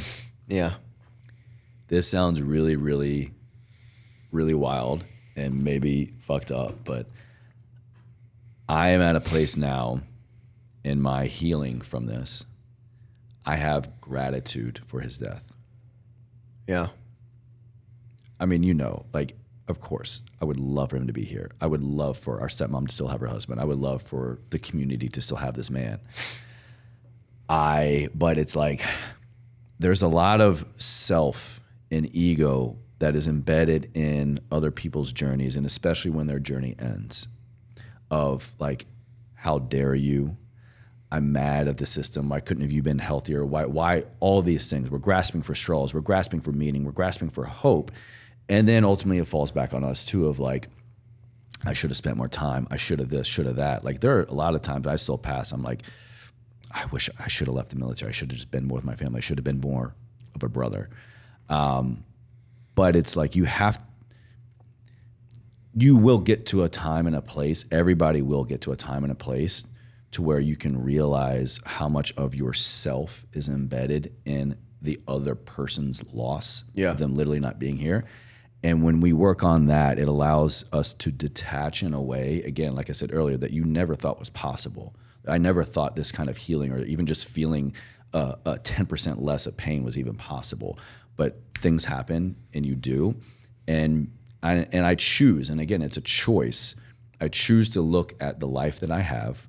I choose to look like I know you do at the life that you have because of that. I mean, it sucks, and like I don't know if we'll ever really fully understand why, but like if it wasn't for that, we wouldn't be living the life of joy and fulfillment and meaning that we have now. And you wouldn't be supporting so many other people and touching the lives of so many other people. I wouldn't be doing what I'm doing without all of that. And then it's like, cool, like couldn't we come up with anything else to do with our life? Sure, but like it's because of that meaning that we will never stop what we're doing. And that is the ultimate way that I know Dad will live on with us. Want to hear some crazy shit? Lay it on me. I recently had, and this is, I know this is gonna be the longest podcast.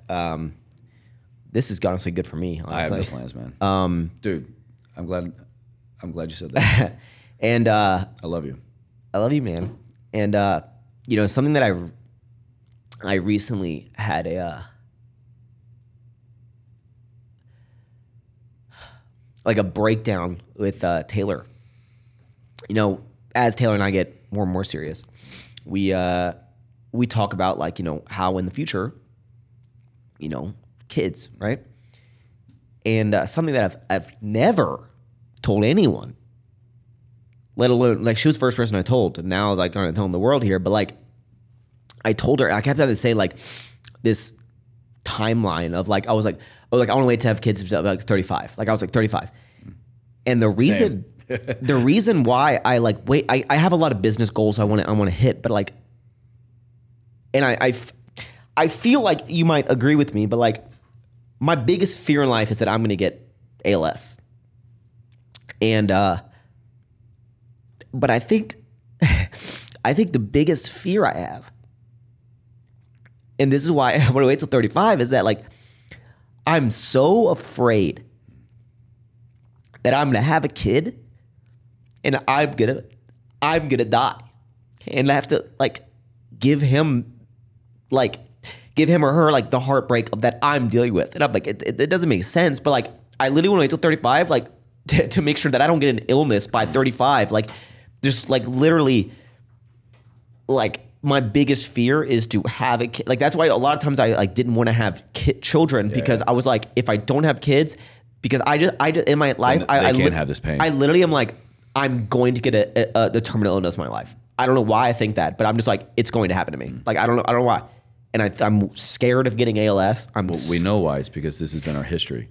Yeah, and it's not hereditary, but it's just like this is our truth. Yeah, and that's like why I never wanted to have kids, because I was like, if I don't have kids, then when I potentially get a terminal illness, like they don't have to lose their father. So like that was like my mindset. I'm like, if I don't have kids, they don't have to lose their father. And it's like you can't go through life like scared you're gonna get a terminal illness, but like that's literally like my fear of having children is that like I'm going to get sick at some point in my life, and like my kids are going to have to like lose me. And I don't know if that's like I don't think selfish is the right word, but like I don't know if it's like a scared way to live, but like I think throughout my entire life I've always had a of course this shit happened to me type of like mindset. Something bad happens, I'm like, of course that happened to me. Yeah, I'm like, of course it happened to me. I'm like, I live a very privileged, great life right now, and it's like, you know, so it's hard to, you know, have this mindset. But in my head, like the back of my head, I was like, I'm like, I'm gonna be the guy I'm gonna get ALS. Yeah. And it's like the fucking worst fear of my life, man. I'm with you, man. I've been there. And well, first of all, thank you for saying all that.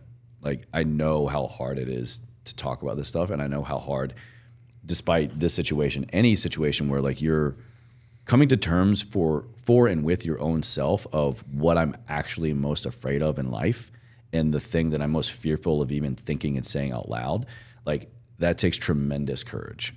So like I commend you for that, and I thank you for that. But I'll say, if it's any comfort whatsoever, being 4 years further down the line with you on all of this, there are a lot of things that come with time and a lot of things that come with intentional work plus time.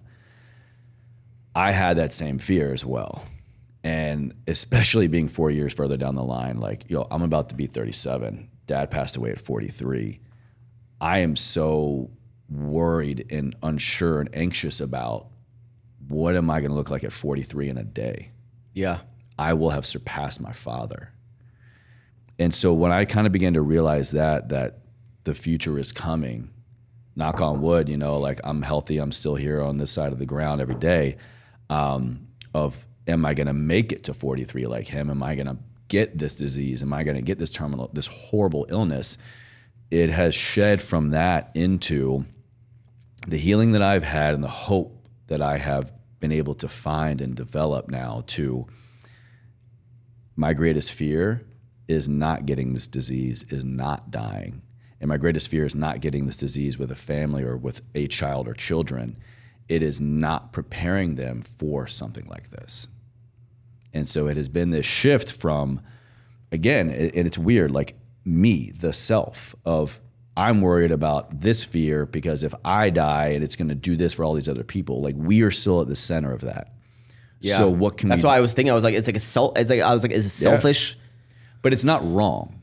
It's your fear and your truth, and no one can ever tell you that. It's more. I'm so afraid I'm gonna get something because I'm like, I don't. That's why, like, I almost like get out of relationships because I was like, I don't want to potentially get a disease and put anybody else through that pain. I don't want, I don't want you to have to go through fucking feeding me. I don't want like my kid. Like, I was like, and so if I die, a fucking loan with no kids, I don't have to. That percent chance that I could have to put that pain onto someone else. And it's like, and it's a dumb thing to think, man. No, it's not. No, it's not. No, and it's like, no, it's not. I say shit. It's not dumb. It's not dumb. Dude, if I get like a twitch in my arm sometimes, I'm like, this is it. Oh, not to laugh at that, but like, I'm still there too. Like sometimes I'll have like a weird muscle spasm and I'm like, fuck. Yeah. I was at a party in the hills, sober this time. It was like sounds lame. Drinking like a vodka soda or something.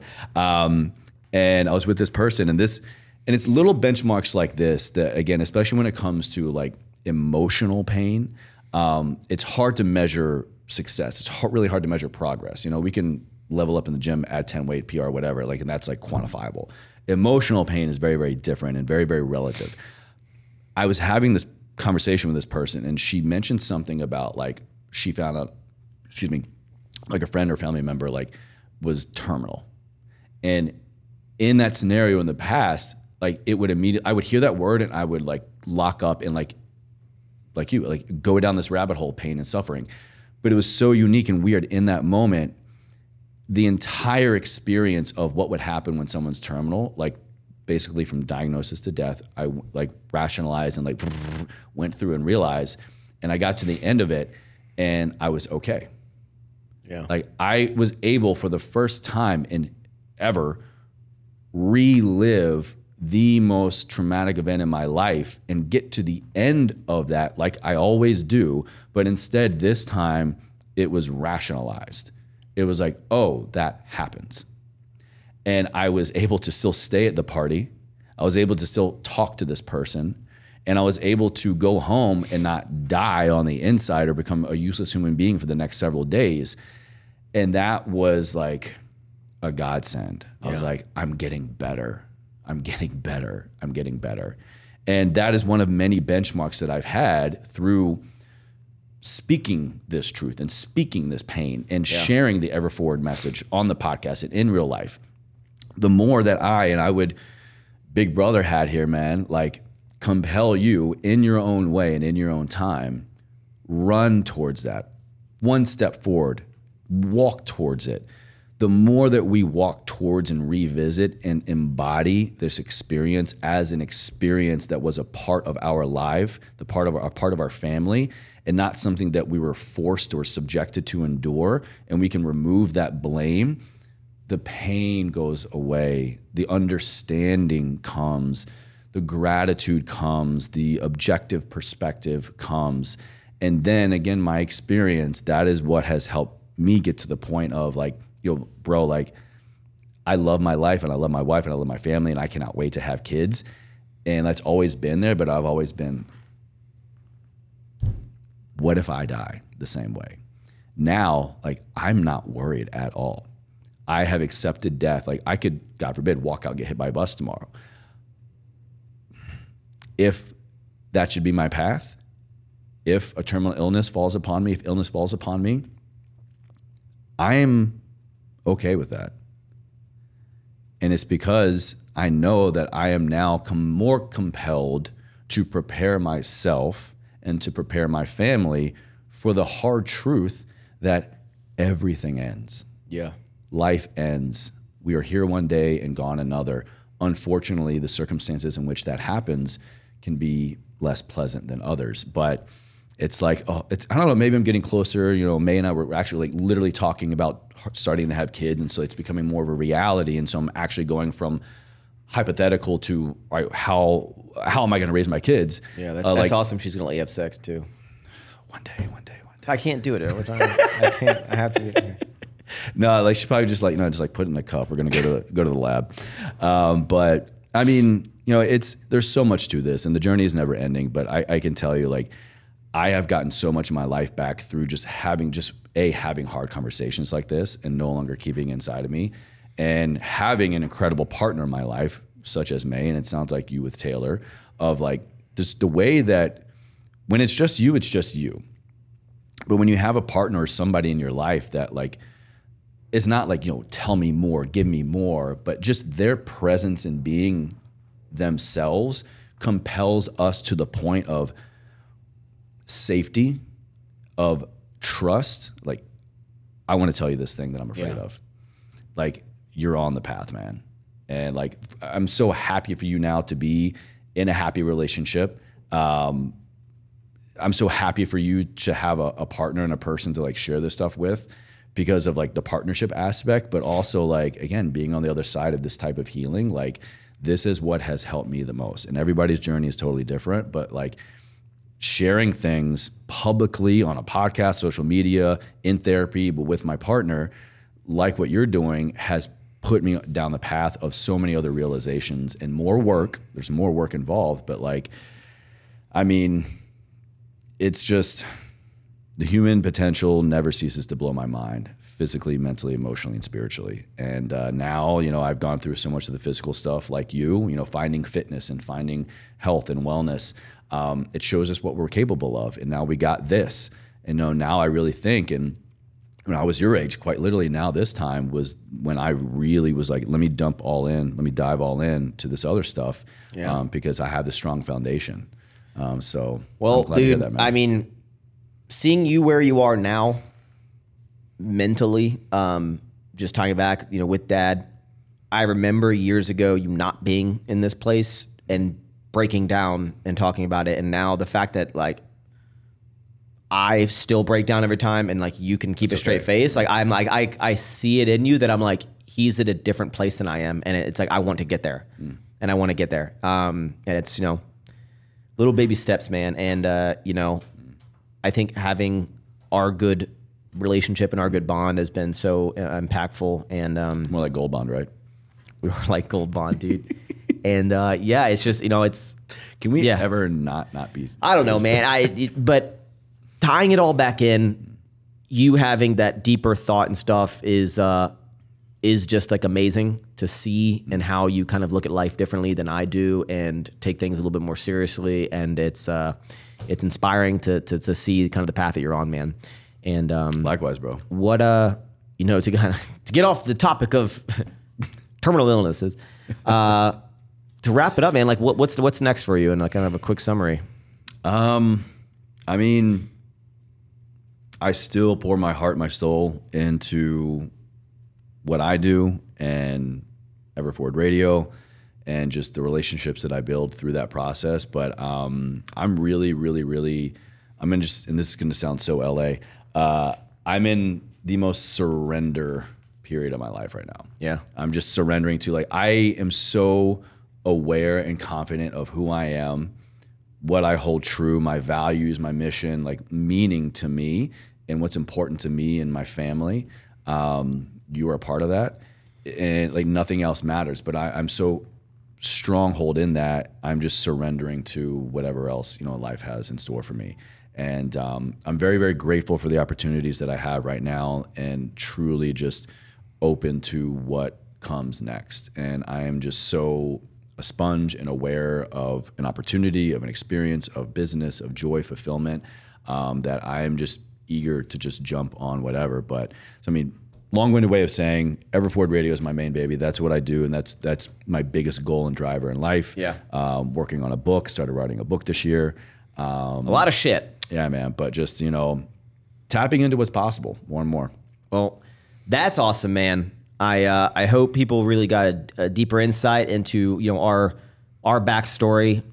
You Get as your an Kleenex. Yeah, you as an Get your individual, and yeah, I think this was really cool and hopefully impactful for a lot of people. Very different towards the second half, but yeah, man, I want to wrap this up and thank you for, you know, being on. We'll have to continue to do this. Yeah, I know this. I have a feeling that I don't know if a lot of stuff. The internet on this. Well, I got a feeling these cameras like cut out at some point or something. Oz has been in here a whole bunch, so I'm just like, God, this whole this is why you got a good whole podcast. second half. All right, my mom's on here. What? Our mom. we got mother on here. Mom, this podcast is already like 2.5 hours. Can I call you in a minute? You're coming on the podcast soon. We want to sing on your podcast. Okay, sing happy birthday. All right, and we are at a restaurant, so everyone's going to hear. All right, Okay. everyone ready? Yep. And happy birthday Did she call you? to you. Happy birthday to you. Happy birthday, dear Max. Happy birthday to you. And many more. Thank you so much. Wait, I didn't know it was your birthday. Yeah. Shit. Thank you, Mom. I love you. I will call you back in like 30 minutes. Wait, is that your mom or my mom? All of our moms. Cool. I love you. Love you, and Chase. And Chase, yeah, don't forget that. But Well, everyone, guys, I hope you enjoy this episode. Everything that Chase does, all of his podcast, his services, everything, even the stuff we didn't get to mention, will be down in the description. Please make sure to check it out. check out my OnlyFans too. You started OnlyFans too? No. God damn, dude. I'm starting an OnlyFeet. But that will conclude episode number 18. Every time I say like the longest episode, the next episode is like the longest episode. But please leave a comment down below if you're watching this on YouTube. Subscribe, hit the notification bell. We drop videos every single Monday at 9 a.m. unless we don't. And if you're listening to this on a podcast streaming platform of your choice, make sure you give us a 5-star review. I have no idea what that does, but it does look cool. It does things. It does things. Thank you guys so much for tuning in. Eat more sour strips. What is that? And ever forward. It's weird. I nucleus. have to pee. Me too. So bad. Did these cameras mess up or they're going? What?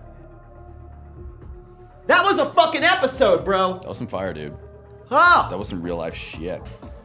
I almost peed my pants. It's starting to go back inside my body right now. Just suck it back up. It like hurts to stand up. Hey, man. Oh. Thank you. All right. Let's go read some books.